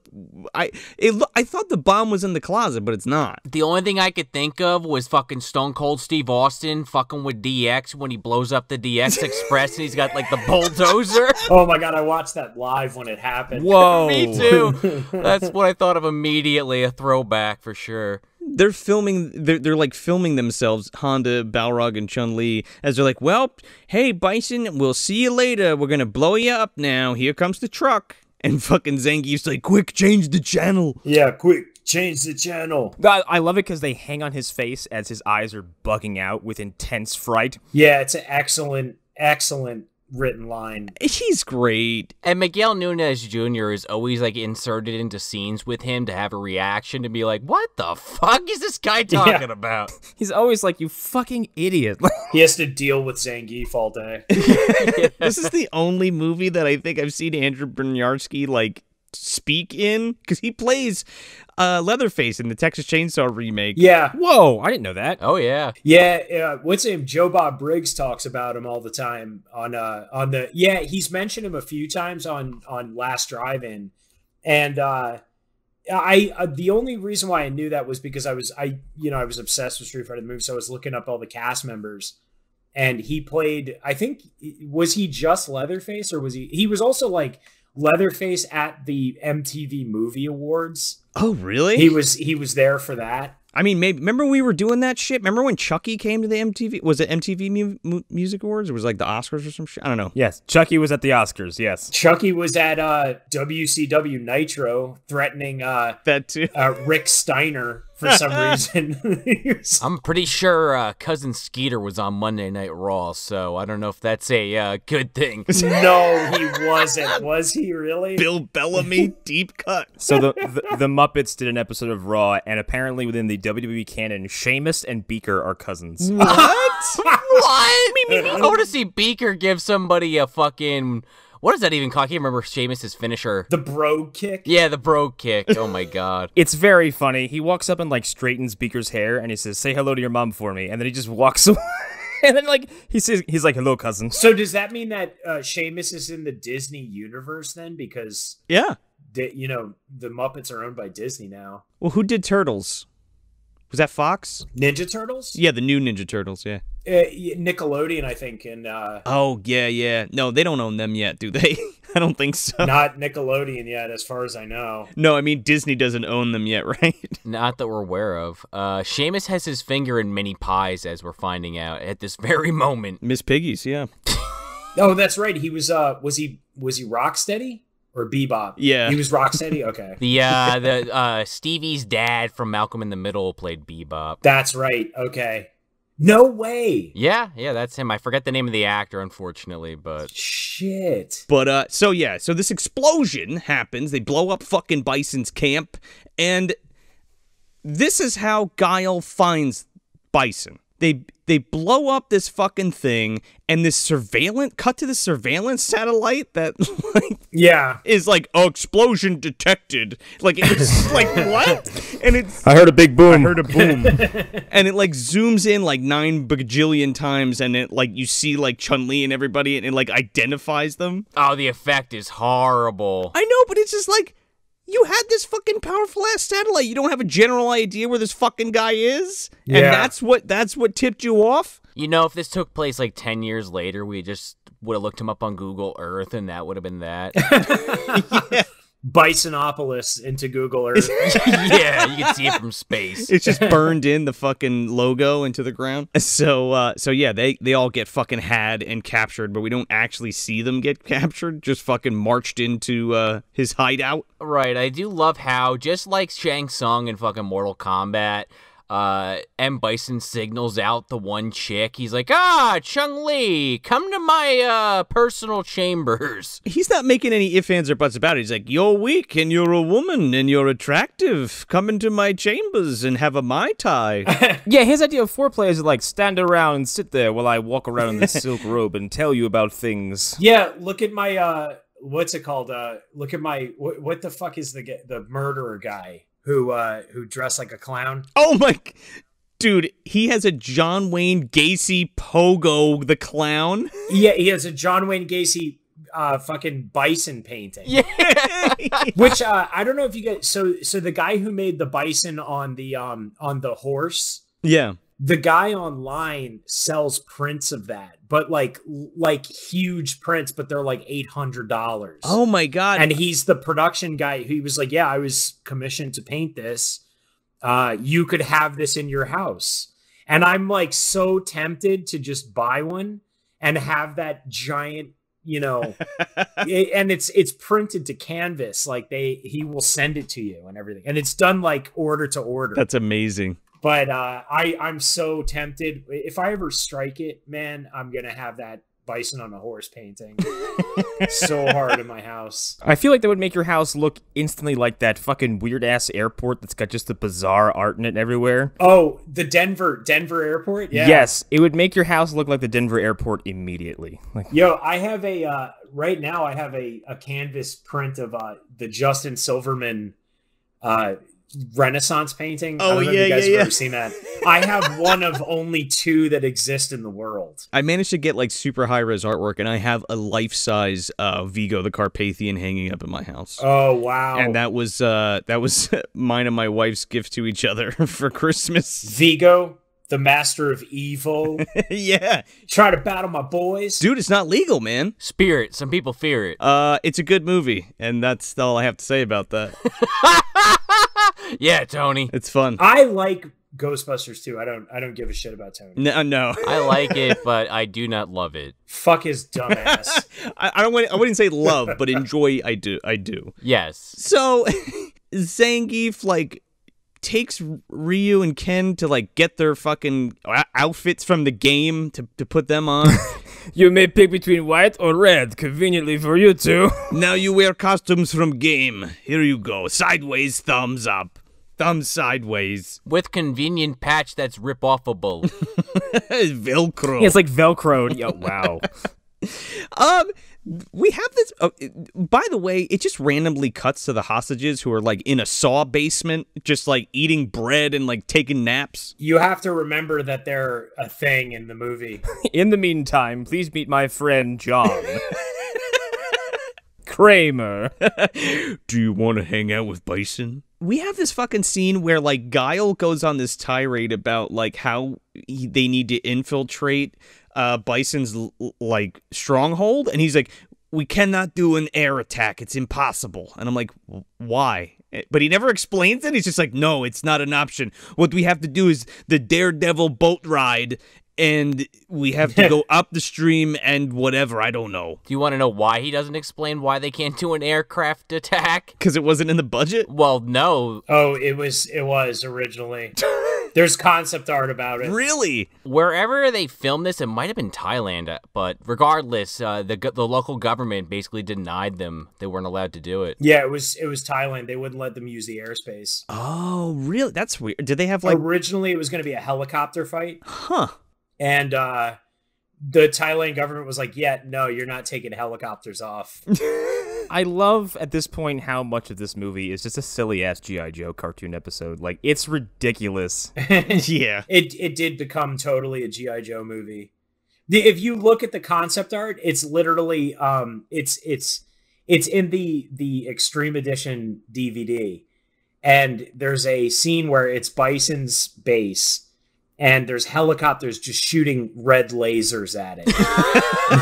It's G.I. Joe.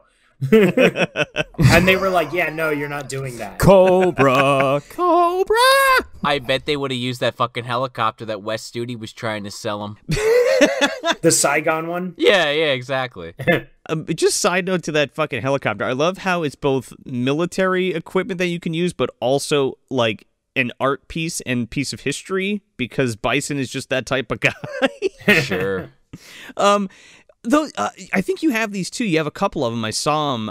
The G.I. Joe Street Fighter, the little figures. Yeah, I do not have any of them. They're really hard to come by now. I had these. I used to have all of them, and they did it for Mortal Kombat as well. I had like the G.I. Joe Mortal Kombat figures too. Yeah. I gotta dig them out. I definitely have the speedboat, the Dragon MK1. I just saw it the other day. With Reptile on the Dragon MK1. Oh yeah, baby. That's why I needed it. And Kano on the combat cycle. Yeah. I got the sticker on the side says MK1. The Dragon MK1 is the name of the boat that Reptile drives around, I guess, in the Deadpool that's only like, you know...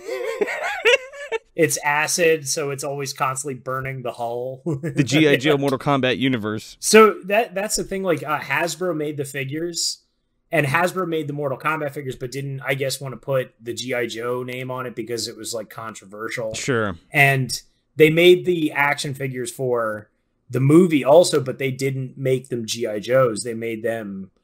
Like, they were Street Fighter the movie. The only ones were the Street Fighter 2 G.I. Joes. But they were based off the movie, though. Yep. So, Jean Claude's like, the Bison drove me crazy, so I'm going on the riverboat tour through the Thailand grasslands. You're like Swiss Colonel Guile. I don't even know. I'm losing it. We're going to ride the boat down the river, and Well, he's also trying to like tell off like this like lawyer character, whatever the fuck this guy's supposed to be. Oh my god! Yeah, he's supposed to be like an ambassador or something like that, I guess. Cadby from the consulate, right? there's that. Also, this guy shows up with like official documentation for new orders, relieves Guile of duty, and then Guile's like, well, how about you go fuck yourself? And then just like starts a war. When he says, you lost your balls, that's one of the greatest, like, just rip you apart, shut you down lines I've ever heard in my life. This is after he gets fucked by the gorilla, but before he tries to capture his uncle's dinosaurs and bring him to New York. He's like, Bison. Or he's like, oh, have you lost your mind? No, you've lost your balls. Right. Love that line. So incredible. How am I supposed to come back from this? Yeah. I'm not going home today. Right, because he's in the middle of giving a speech when this guy comes up with the papers like, Guile! We're trying to do negotiations. Yeah. And he's like, why don't you go fuck yourself? We've decided to negotiate.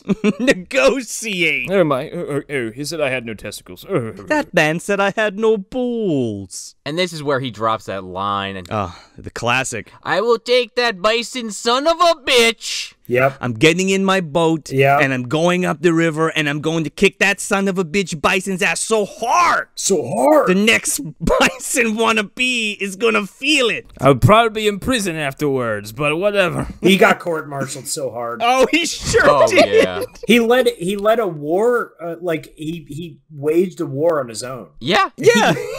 And he talked this entire army into going with them because it's like they keep cutting to like the other officers like listening to the speech, like tearing up and getting all revved up to go. Yeah. He leads an attack against a foreign entity too. Like it's not even like just something random or isolated. It's like, dude, you fought a country.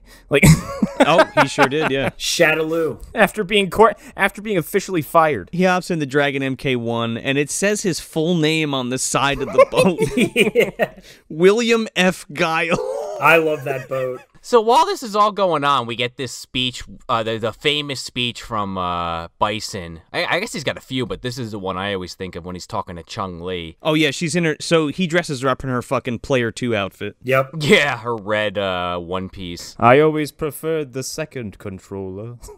I was the second position. I always enjoyed the right. It was her Street Fighter Turbo. Right. I love how Bison has casual wear, but it's the same thing, but like a tweed. A robe. He's got like a tweed hat and a silk robe. He's a fucking diva, okay? He is a big giant diva, and I love it. He got that fucking Mai Tai recipe. He's like shaking up a Mai Tai cocktail. Got that fucking recipe from Corpse Fucker. He's ready to put the moves on Chun-Li. Yeah, Pumpkinhead hand-delivered the recipe to him. Oh, yeah, dude, freshly squeezed. Yeah. Thank you, Pumpkinhead.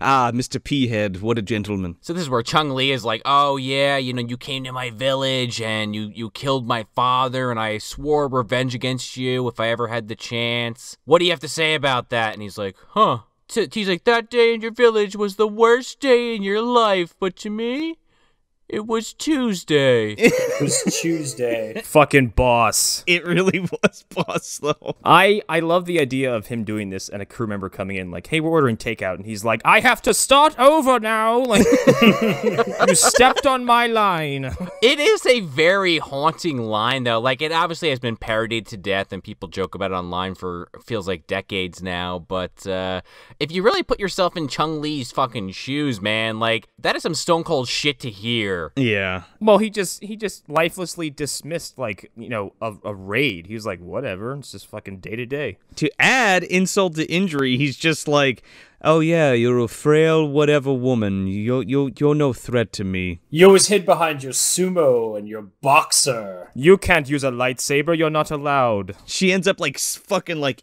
that's exactly what I wanted you to think, and fucking snaps her bonds and does a fucking spinning Baku kick right into his fucking head. She beats the shit out of him for a few minutes. Yeah. She almost kills him. Dude, if it wasn't for fucking all the idiots running up and being like, Chun-Li, we're gonna save you, she would have beat the fucking shit out of him and killed him. Yeah. We're here to save you. What are you doing? What, you fucked it up. And apparently he has like emergency gas chamber in his fucking quarters because he goes into like this glass room and gasses everybody and they get fucking captured again for the fucking third time. Bison's panic room. He's a Bond villain at the same time. Oh, yeah, he's Bond villain as hell. Yeah, that's right. You know, we didn't address the fact that Ming-Na Wen is Chun-Li, and she's popped up in a shitload of stuff in the last 10 years. Well, she's Mulan. Agents of S.H.I.E.L.D. as well. What are you talking about? That should never happen. Oh, I loved Agents of S.H.I.E.L.D. back in the day. Tried. And she's in, I think, Star Trek Discovery for a bit, too. She's good in this. She's the third top build, and I think she kind of deserves it. I mean, who else would you really put behind Raul Julia and Jean Claude? Besides her. Oh, no, Yeah. totally. Kylie Minogue for her 3 lines of dialogue. I'm a singer and I was in Biodome, Yeah. I'm Australian. but I have a British accent in this movie? Yeah, she's Cammy. I keep thinking I dreamed Cammy into the movie, like she's not actually there. It's just something I imagined. She's just there to say a couple things like, we gotta go, and get out of here, and Get over here. I'm trying here. Yeah, welcome. She's just there to quip with Chun-Li. That's basically what she's there for. Yeah. So then Bison's back in his main gear, and he goes to essentially accept the money, assuming he won. And nope, nobody's delivering the money. So he's like, fuck this, kill the hostages. He checks his bank account.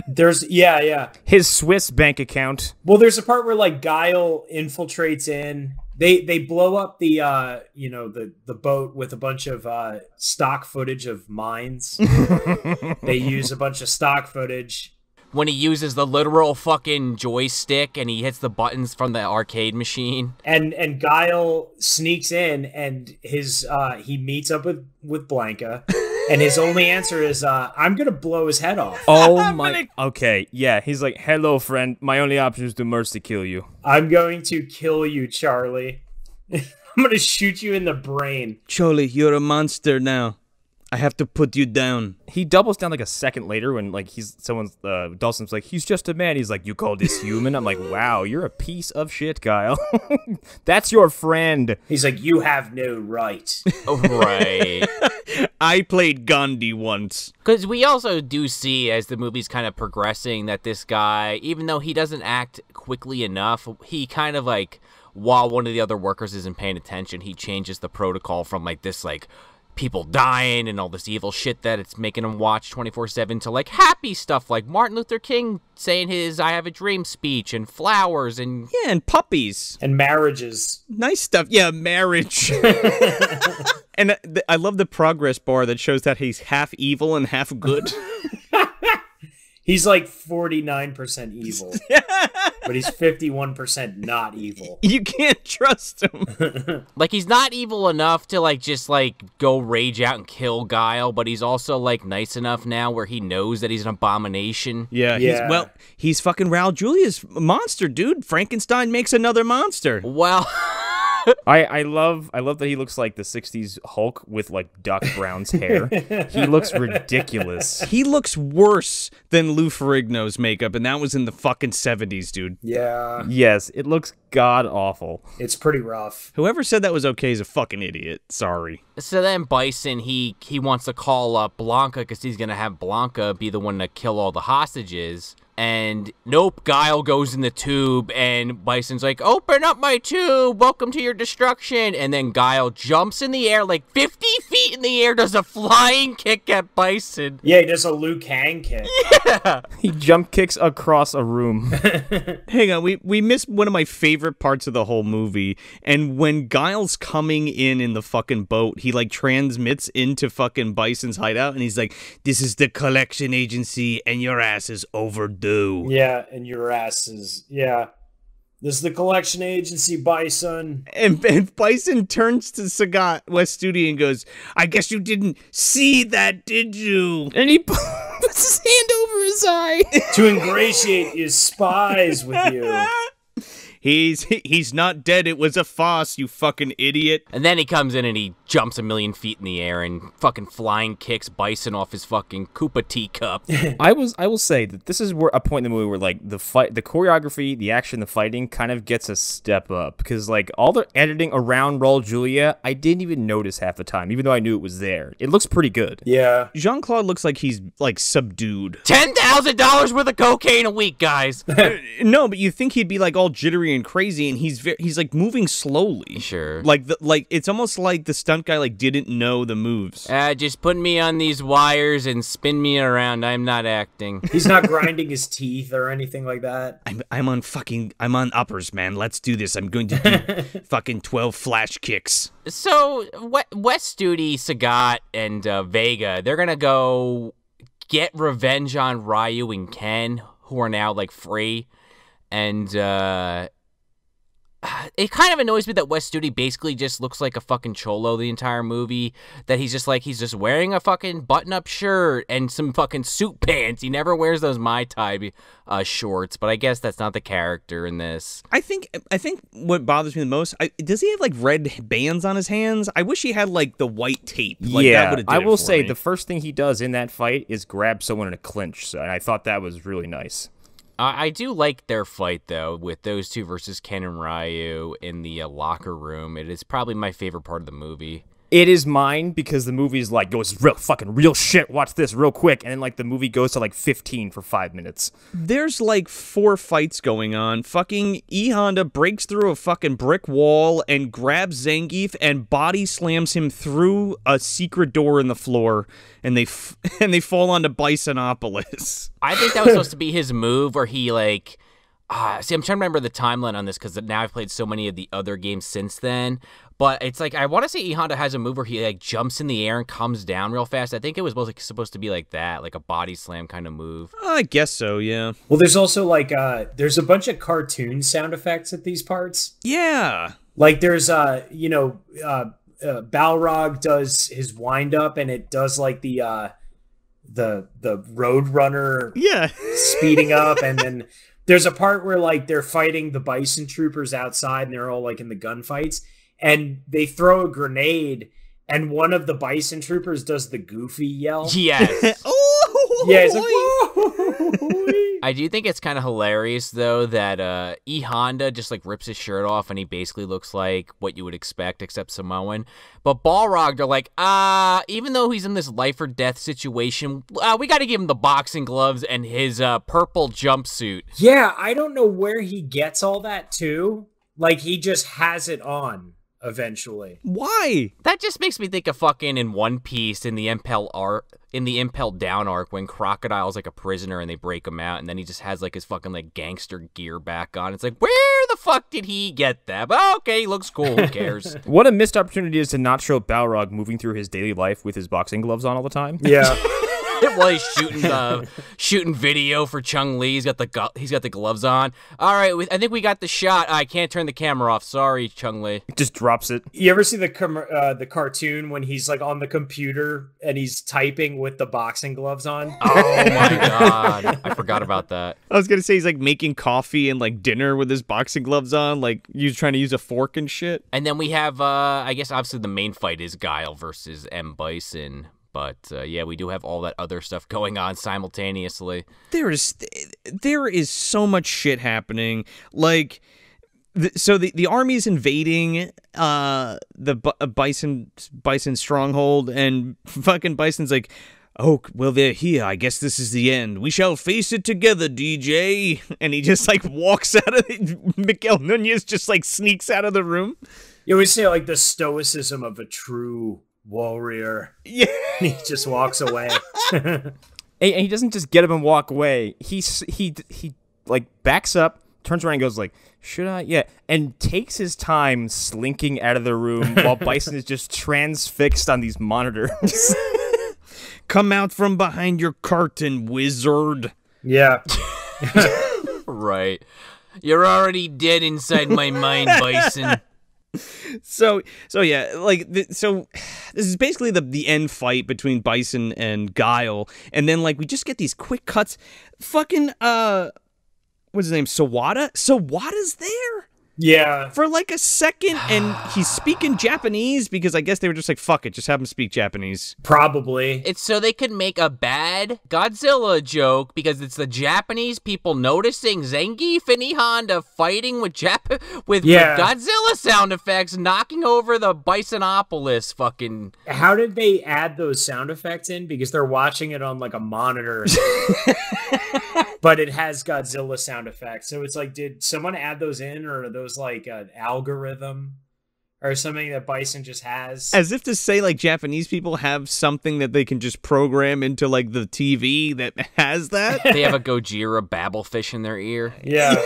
It's like a soundboard. Yeah. But yeah, we also, it's not exactly the scene, it's towards the end of these fights, but we do actually get to see E Honda's 100-hand slap, which I actually thought looked pretty good. Yeah, you see everybody's special moves here. Like, you have the 100-hand slaps. You have Ryu and Ken's fight where Ryu does a Hadouken, kinda, and yes, Ken does a Shoryuken, kinda. Oh, that's the laziest Shoryuken I've ever seen. Yeah, it's just like he stands there, punches, and turns in a circle. Yeah. And Ken finishes them with a Tatsumaki Senpukyaku. Yeah, the spinning bird kick or whatever the fuck it's called. It's the hurricane kick. Oh, yeah, excuse me. Duh. Spinning bird kick is Chun-Li, dude. Yeah.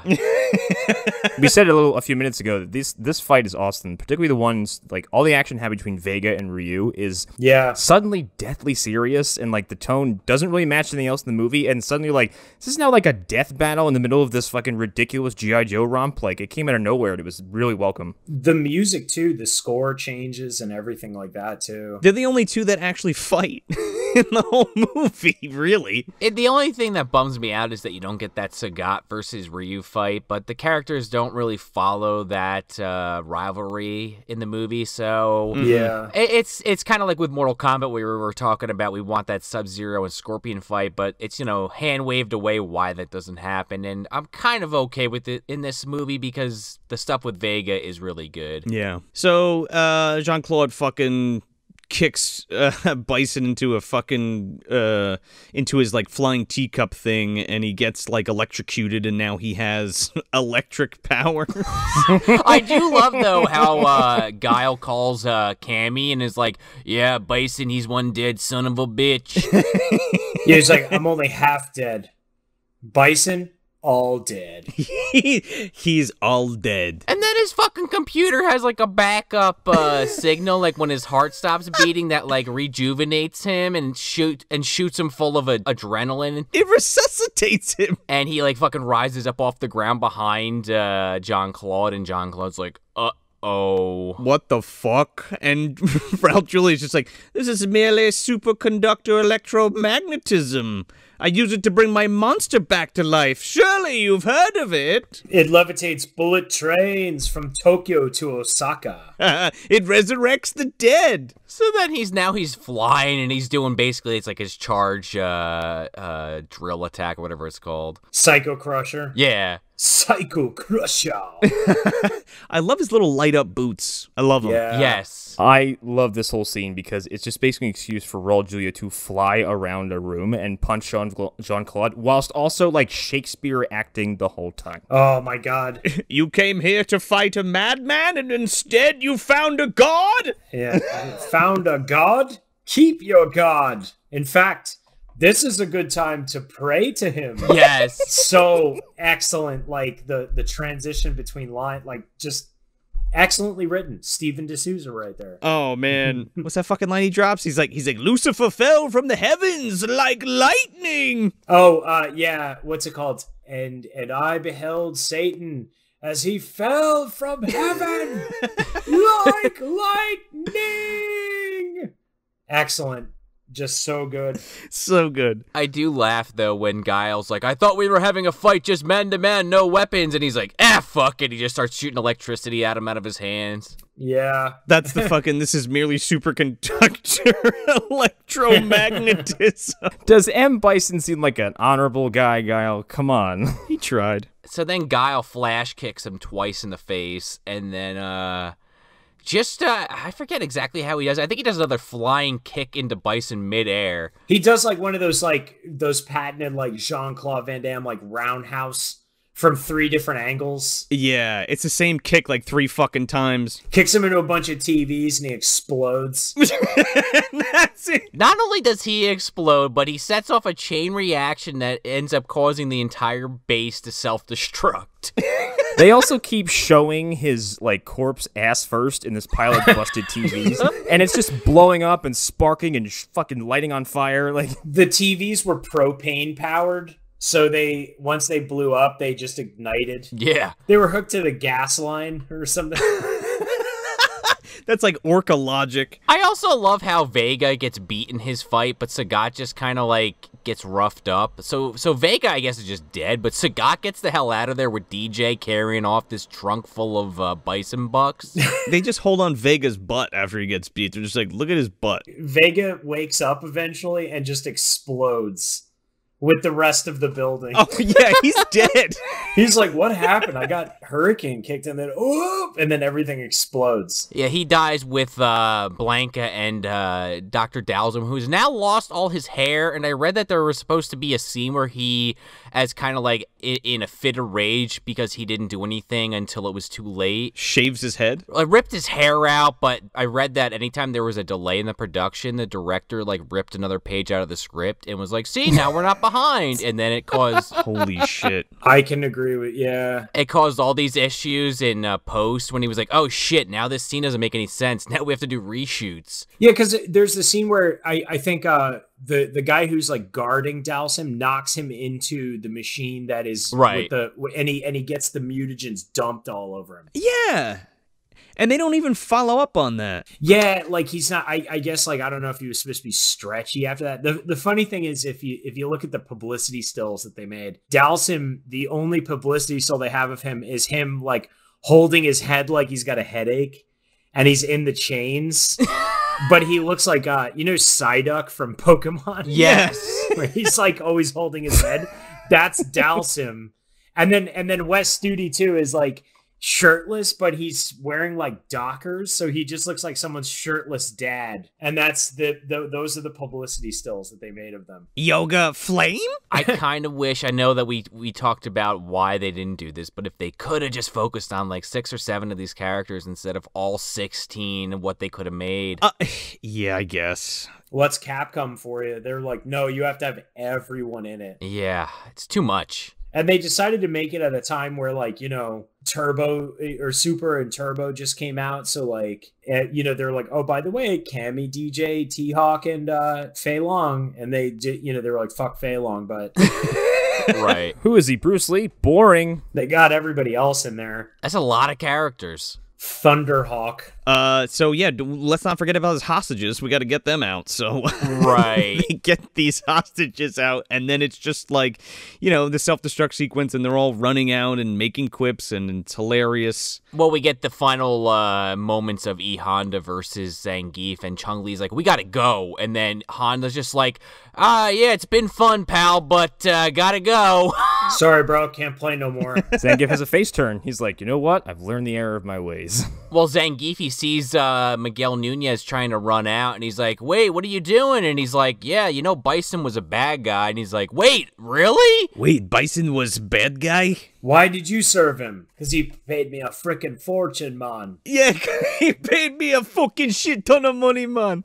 You got paid? Fucking voodoo magic, man. Yeah. Yeah, and then Zangief's like, you got paid, and then I guess now he's like a good guy because he realized he was getting like fucking the wool pulled over his eyes. Zangief then goes to prison for his war crimes. After all of this. Even though he saves everybody. And then he picks up a cannibalism problem while in prison. Somehow doesn't get his sentence extended, but he ends up with the Sawyer family somehow, some way.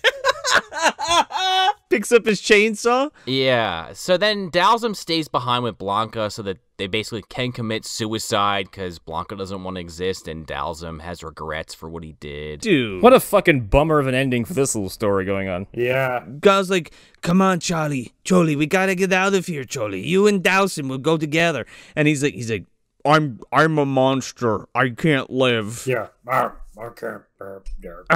Billy, I can't come with you, Billy. I gotta die. They embrace. Blanka and Dalsim embrace while the fucking walls fall in around them. Yeah.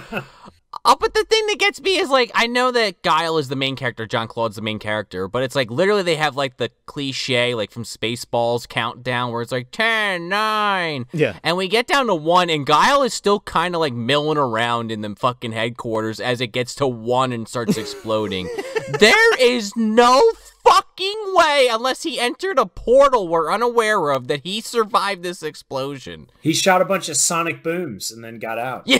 Unless that hallway led to a fucking fallout shelter, like, because his escape plan is just to duck down some random corridor. Yeah. Like, you don't know where he's going. I like Kieran's theory, though. He's like Godzilla. He flew. He just fired a bunch off in a row. It blasted him into the air. He started flying. Yeah. I sonic boom my way into safety. Flash kick and sonic boom. Over and over again. This one's for you, Charlie. Charlie. He comes walking out of the fucking... They're like, oh my god, Guile's dead.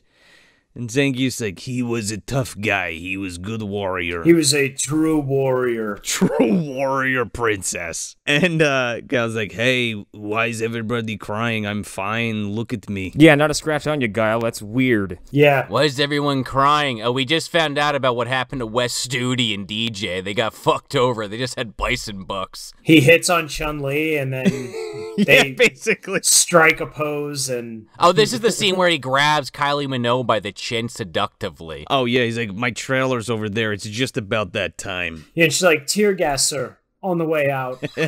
Tear ass? Yes. They use tear gas too? Man, everybody's going to prison. Yeah. So then they all line up while Wes Studi's screaming into the air, my money! And they do their win poses as the fucking Street Fighter logo like kind of shoots into the screen, and the movie fades out. Man. Yeah. So also too, you know, the radio guy they have. Ugh. Is the dude from, so it's the guy, originally they wanted to get Robin Williams to do like Good Morning Vietnam. Fuck you. Yeah, Robin Williams was too expensive, so they got the actual dude that did the Good Morning Vietnam, like the movie that it's about. Right. The guy that it's about, they got him because he was cheaper. That's what it is. You're fucking kidding me. He's the guy that did the Good Morning Vietnam, like in real life. That's him. I suppose we'll settle with the real guy. And he does like what? Good Morning Shadaloo or some shit he says? Yeah. Yeah, Good Morning Shadaloo. I know we kind of glossed over that because it was just one of those weird fucking things like, why is this even here? And to know that is even dumber. Like, why would, what is the purpose of that? To get that guy in there, like even to get Robin Williams in the first place as the joke, like that's not even. Yeah, it serves no master. Like there's no reason for it to be there. It's dumb. Spare no expense. Spare no expense. It's just like the guy that did played Thing, and then he came back for Idle Hands. He had the exact right job description. He can move those hands and fingers and thumbs perfectly. That voice you're hearing is the Good Morning Vietnam guy. Spare no expense, yeah. So yeah, I do like that they put the little like the for Raul, Vaya con Dios at the end in the credits and stuff like that. Yeah, that's pretty cool. Yeah. You know, there's an after credit sequence too. Just getting to that, but you take it. Oh yeah, so there's an after credit sequence. Bison is alive. His hand comes out like fucking Super Shredder out of the fucking rubble. Little did they know that they would murder Raul Julia, and no, this movie was never getting a sequel. Here's the thing. Well, two things. First of all, that whole fucking place exploded into nothing, and they show like an interior shot where like there's still like a whole room still intact. And he like pulls his hand out or whatever. Where the TVs were too. Fools, the central room was the bomb shelter. We just had all these flammable TVs everywhere. It's like the end of the Inglourious Bastards in there. Oh man. So and then that's it. So is this a fatality or a friendship? What are we getting here, fellas? Okay, it's a friendship. I liked it despite the fact that like I was suffering through half of it with a fucking headache. And it's like I was like, I'm trying to do this objectively, and you're making a hard movie. There's a lot of silly shit. There's almost too much silly shit. Van Damme doesn't give a fuck enough to be there mentally or spiritually. He's just kind of there. But god damn it, is Raul Julia just like a fucking ball of lightning the entire time. A ball of lightning! The entire time, and he's fucking mesmerizing to look at half the time. It's stupid. It's a terrible adaptation. If I had to grade it on that scale, it's probably one of the worst, but it's really fun, and I think time has only been kind to this. It's like the Mario Bros. Movie, just ages into this fucking circus. It actually did super well, this movie. It wasn't a bomb. It made like 3 times what it was made for or some shit like that. Oh, did it? Oh, it's a friendship for sure, for me. No, I didn't expect this at all. I love this damn movie. I love this movie. It's my favorite movie. It's my top 1 movie of all time. I watch this movie all the time. I love it. It's fun. It reminds me of good times. It's not just the movie itself, but like I just think of a better time, I guess. And even when I think about like, oh, in college I used to have this on all the time. Like I love it. I've never had more fun watching a movie. I think it's just a fun ride from beginning to end. There's always something going on. There's people doing stuff. It's fun. I totally agree. This is a friendship for me. It probably, what is it? I think it's Baraka who does the fucking paper cutouts of the paper dolls. Oh, yes. Yeah. Because that right there kind of encapsulated it. It's just like the silliest shit. But it is a ton of fun, right? I wish there was a little bit more street fighting TM like happening in it. I don't need a lot. There's like, I think there's too many like shootouts, like gunfights and shit like that. Like I'd much rather see more characters interact with each other and just beat the shit out of each other, even if we have like round 1s and 2s and things like that, which we kind of get with Ryu and Vega and Sagat and Ken and stuff like that. But it's a good time. I like Mortal Kombat better. I think I've seen Mortal Kombat more than I've seen Street Fighter, but I like this movie. Fucking Jean Claude is hilarious. His delivery of everything is just so fucking like, yeah, unbelievably like phoned in. Right after Raul Julia dies, or like, you know, the Bison dies, he goes like, "Bison, you're off the air. You're off the air." Bison, and it's ADR'd in so bad. He's like diving away. Bison, you're off the air. So like that contrasted against like Raul Julia just giving it 110,000%. It's just so fun, and even the tertiary characters are a ton of fun. Like I love Zangief and DJ. They provide some of a lot of the laughs on the sides for me, and yeah, I mean, there's not much else to say. It's a Street Fighter movie, and oh, that's what I will say. The last thing, it's very colorful and it's very cartoony, just like the game. And I feel like that it really works for what they're going for here, because again, it's like that cheesy kind of G.I. Joe kind of shit. Yeah, I think it's a lot of fun. Yeah, definitely a friendship. I said earlier in this episode that this was the movie that I went back to a lot as a kid, so I think this is the old Raiden friendship where he summons Kid Thunder. Oh, yeah. In this case, it's like I'm Raiden and Kid Thunder's young Sean, and we're like kind of hanging out and enjoying this movie together. Nice. I will say, I agree with Joe. I do think Mortal Kombat is better. I think it holds up a lot better, and there are less parts of that movie that I'm cringed by. However, this movie is just so much fucking fun. I don't know. It's one of these oddball movies that, you know, maybe if I didn't have the nostalgia for it and thinking back to when I was watching this as a kid at my grandmother's place in Florida, maybe I wouldn't like it as much. And but with that said, like, this is kind of like a Mario Brothers situation where it's like it's nothing like the fucking game, really. Even though, like, I say that, but they went out of their way to show moves from the game, which Mortal Kombat did a little bit of, but not. I feel like it's a little bit more egregious, for lack of a better term, in this movie. Obviously, you have Johnny Cage's shadow kick and, you know, Scorpion with the spear. But beyond that, it's like you have, well, Liu Kang has some shit. But generally speaking, there's... And Sub-Zero. Liu Kang does a fireball and a bicycle kick. Yes, but that's pretty much it. In this movie, you got 100-hand slap, you got Shoryugens, you got Hadoukens in some capacity, you got kind of a Hadouken, you have a white flash of a screen and the hand motion. Yeah. The fucking flash kick. I like that E-Honda fight just because it's very visceral, even if they have the bad Godzilla joke in there. I would have loved, though, to see Zangief do some kind of spinning power bomb on fucking on Honda. That would have been kind of cool. They should have did that into the fucking floor, man. Yes, that would have been sick. But yeah, I don't know. Check this movie out if you haven't watched it in a while, and don't go into it just assuming it's going to be bad, because I feel like that's a bad frame of mind to put yourself in. Sure. Go into it with a very open mind, and I think you'll enjoy it. And if you don't, well, don't blame us. We all liked it, so yeah. If you really want to watch it and think it's great, watch Chun-Li first. Watch the Legend of Chun-Li first. That's a great idea. And then watch Street Fighter the movie, and you'll see that they could fuck it up way worse than they did. Oh, yeah. If you want to start on a high note, watch this first. If you want to start on a low note, start that first. But that might have to happen. Just turn your brain off, kick a couple brewskis or a fucking Jaybird and or a Bowl Boy and hit it up. It's a good time. Yo, and if you guys ever want to, if you guys do Legend of Chun-Li, please, I'd love to talk about Legend of Chun-Li at some point too. It could be on the roster at some point. Yeah, let me know for sure. Totally, man. So yeah, Kieran. So where can everybody find you? I'm on Twitter. It's at Kieran with 5 E's, KI5ERN.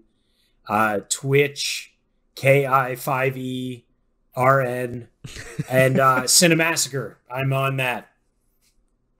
Take a look. Awesome. Yeah, definitely go check out their streams. What are you streaming next? I'm going to be beating Metal Gear Solid probably tomorrow, and then after that, I'm probably going to be doing the series like Metal Gear Solid 2, 3, 4. Oh, sick, and dude. Probably back to Resident Evil at some point too. I don't know if I'm going to play the new one, but on stream at least, I might play that by myself and then play it eventually on stream. But I might enjoy that one myself. That might be an alone time kind of game. Oh yeah, man, you got to nestle in there and get spooked without having to commentate. Yeah, I want that vampire mommy to step on my face. Sign me up twice. I saw an article about that on Kotaku. I don't think they actually were the ones that wrote it, but they shared it, where some guy did a video explaining how if you actually did that based on like how heavy this person is supposed to be, this vampire woman, what is her name? Lady Demetris? Oh, Lady Demetrescu, yeah, or Demetrescu or something. Yeah, that you would just, your face would literally be crushed into dust because she's so heavy. Let me tell you something. I am fucking that, I'm that picture of Alan Grant on her ass, like the Triceratops. Oh, that's me. I'm right there with you. I am definitely gonna be the Ethan Hunt type character who is just gonna, or whatever is it Ethan Hunt? Is that, am I right? That's what's it called? In Mission Impossible. Oh, Ethan whatever from this series, the main character. Yeah. I'm gonna put myself in his shoes, and he does not want to get caught. I'm gonna be bolting to the safe room as fast as possible if I see her coming towards me. But enjoy, I guess, is what I'm saying. Yeah. Oh, we will. Don't worry about that. But yeah, so this is the last episode of our Super Kombat Fighter Double Dumpster Edition Turbo. So we still got that one prize pack kicking around. Do not miss that. Make sure you head over to that Instagram. You're going to like that photo. You're going to share that photo. And you're going to hashtag it MDVG giveaway. And tag a friend. Now, we've seen you guys, and we've seen you all, everybody enter, and it's been awesome. But you got to make sure you share that post, because so if you like it, tag a friend and share it, that counts as one entry for you, and you'll get thrown in the Chalice of Champions and randomly picked for that sweet prize pack. And you get and don't forget, you get the authentic Genesis case and cartridge with the Super Kombat Fighter artwork from Davey DeForn. Davey the Scaredy Cat DeForn. You get a t-shirt, you get a sticker pack, you get a whole bunch of cool shit, enamel pin with some other goodies that we didn't kind of post on the post, but there's going to be some good stuff in there. And if you've won stuff from us before, you know that it's going to be full of good shit. So definitely go do that. Yeah, and we should have by now, not as of this recording, but as of this release, put up our ripe review of the new Mortal Kombat. Mm-hmm. We're all going to be checking that out, so you would have already heard our opinions by now, hopefully. And we also just did that stream of Future Cops with our patrons. So if you want to get on the one for next month, head over to that patreon.com/moviedumpster. And if you missed it, you can actually rewatch it too. Yes. And it's Future Cops, aka Super School Tyrant, and it's a Chinese Hong Kong produced Street Fighter ripoff that includes characters from Street Fighter and Dragon Ball Z. Wow. Yes. It's something else. It's amazing. And speaking of Patreon, we always love to thank our patrons and everyone for listening. So we'd like to give a shout out to Hunter Davenport, Brendan Lemune, The Autistic Gamer 89, Christopher, Jacob Chavez, Leonardo Roberto Talavera Barocio. Man, I try to come up with something for this one, but I truly have nothing. So just Gorlami. There you go. Wait. Gorlami fell from the heavens like lightning. Gorlami. You son of a Gorlami. He's going to hit that son of a bitch Gorlami so hard, the next Gorlami wannabe is going to feel it. Okay. Amanda Tweed, Joe Has a Mustache, Dustin Elkins, Nick Lowry, Serge Murillo, Matt Collins, Lucio Fulci's Butt, Julia Lockwood, Kyle McDonald, Nicholas Walters, Daniel Perhaps, Jacob Fonsbeck, Patrick Farmer, Tony from Hack the Movies, CB Smith, Arlen Haro, John. We still don't know. Is that John Hurt? Let us know, please. It's Shang Tsung. We already figured that out in the last episode. Oh, yeah, or Gunner. It could be Gunner Henson. Jenna Fryer, CJ Duke, Norman Mata, La Brandita, Senorita Rico, Matt Lasky, Ken Smith, and finally Dustin Connor. thank you all for your support. Thank you guys so much. And again, for no money at all, hop over to that Apple Podcast, wherever you get your podcast, leave that 5-star review. You know, get the show into more people's eardrums. We tell you all the time. Kick it up a notch, would you please? And also, we forgot to mention, check out that Doom commentary, too. That's on Patreon, too. Yes, that was, I never saw that movie until we did that commentary, so enjoy. Oh, I love the original Doom movie. Oh, dude, it was a hoot. We also do have, if you're listening to this when it did come out, April 30th, we do have our live stream wrap-up coming this Sunday, and we'll see you then. So kind of just check out the socials to find out when that is going to be, but we will... we can't wait to see you all. Yeah, and we got some good stuff kicking up for May, so stay tuned. So that's it. That's Street Fighter from 1994, directed by Steven D'Souza. If you want some more good, bad, and god-awful movie goodness, head over to MovieDumpsterPodcast.com and follow us on all of your favorite social media and streaming platforms. You can also head on over to our Patreon page and sign up for the $2, $5, or $10 tiers for monthly exclusive content, or drop by our merch store and grab yourself some non-committal swag. Yeah, and for no money at all, you can leave us a 5-star review on Apple Podcasts or wherever you get your podcasts to support your favorite show. I'm Joel Escola. I'm Sean O'Rourke. I'm Connor McGraw. I am Kieran. Thanks for visiting the dumpster. I'm sorry. I don't remember any of it. You don't remember? For you, the day Bison graced your village was the most important day of your life. But for me, it was Tuesday. Round one. Fight! Get over here! Tiger uppercut! Hadouken! Fatality. Gotcha! Oh, you can! Sonic boom! Flawless victory. Perfect.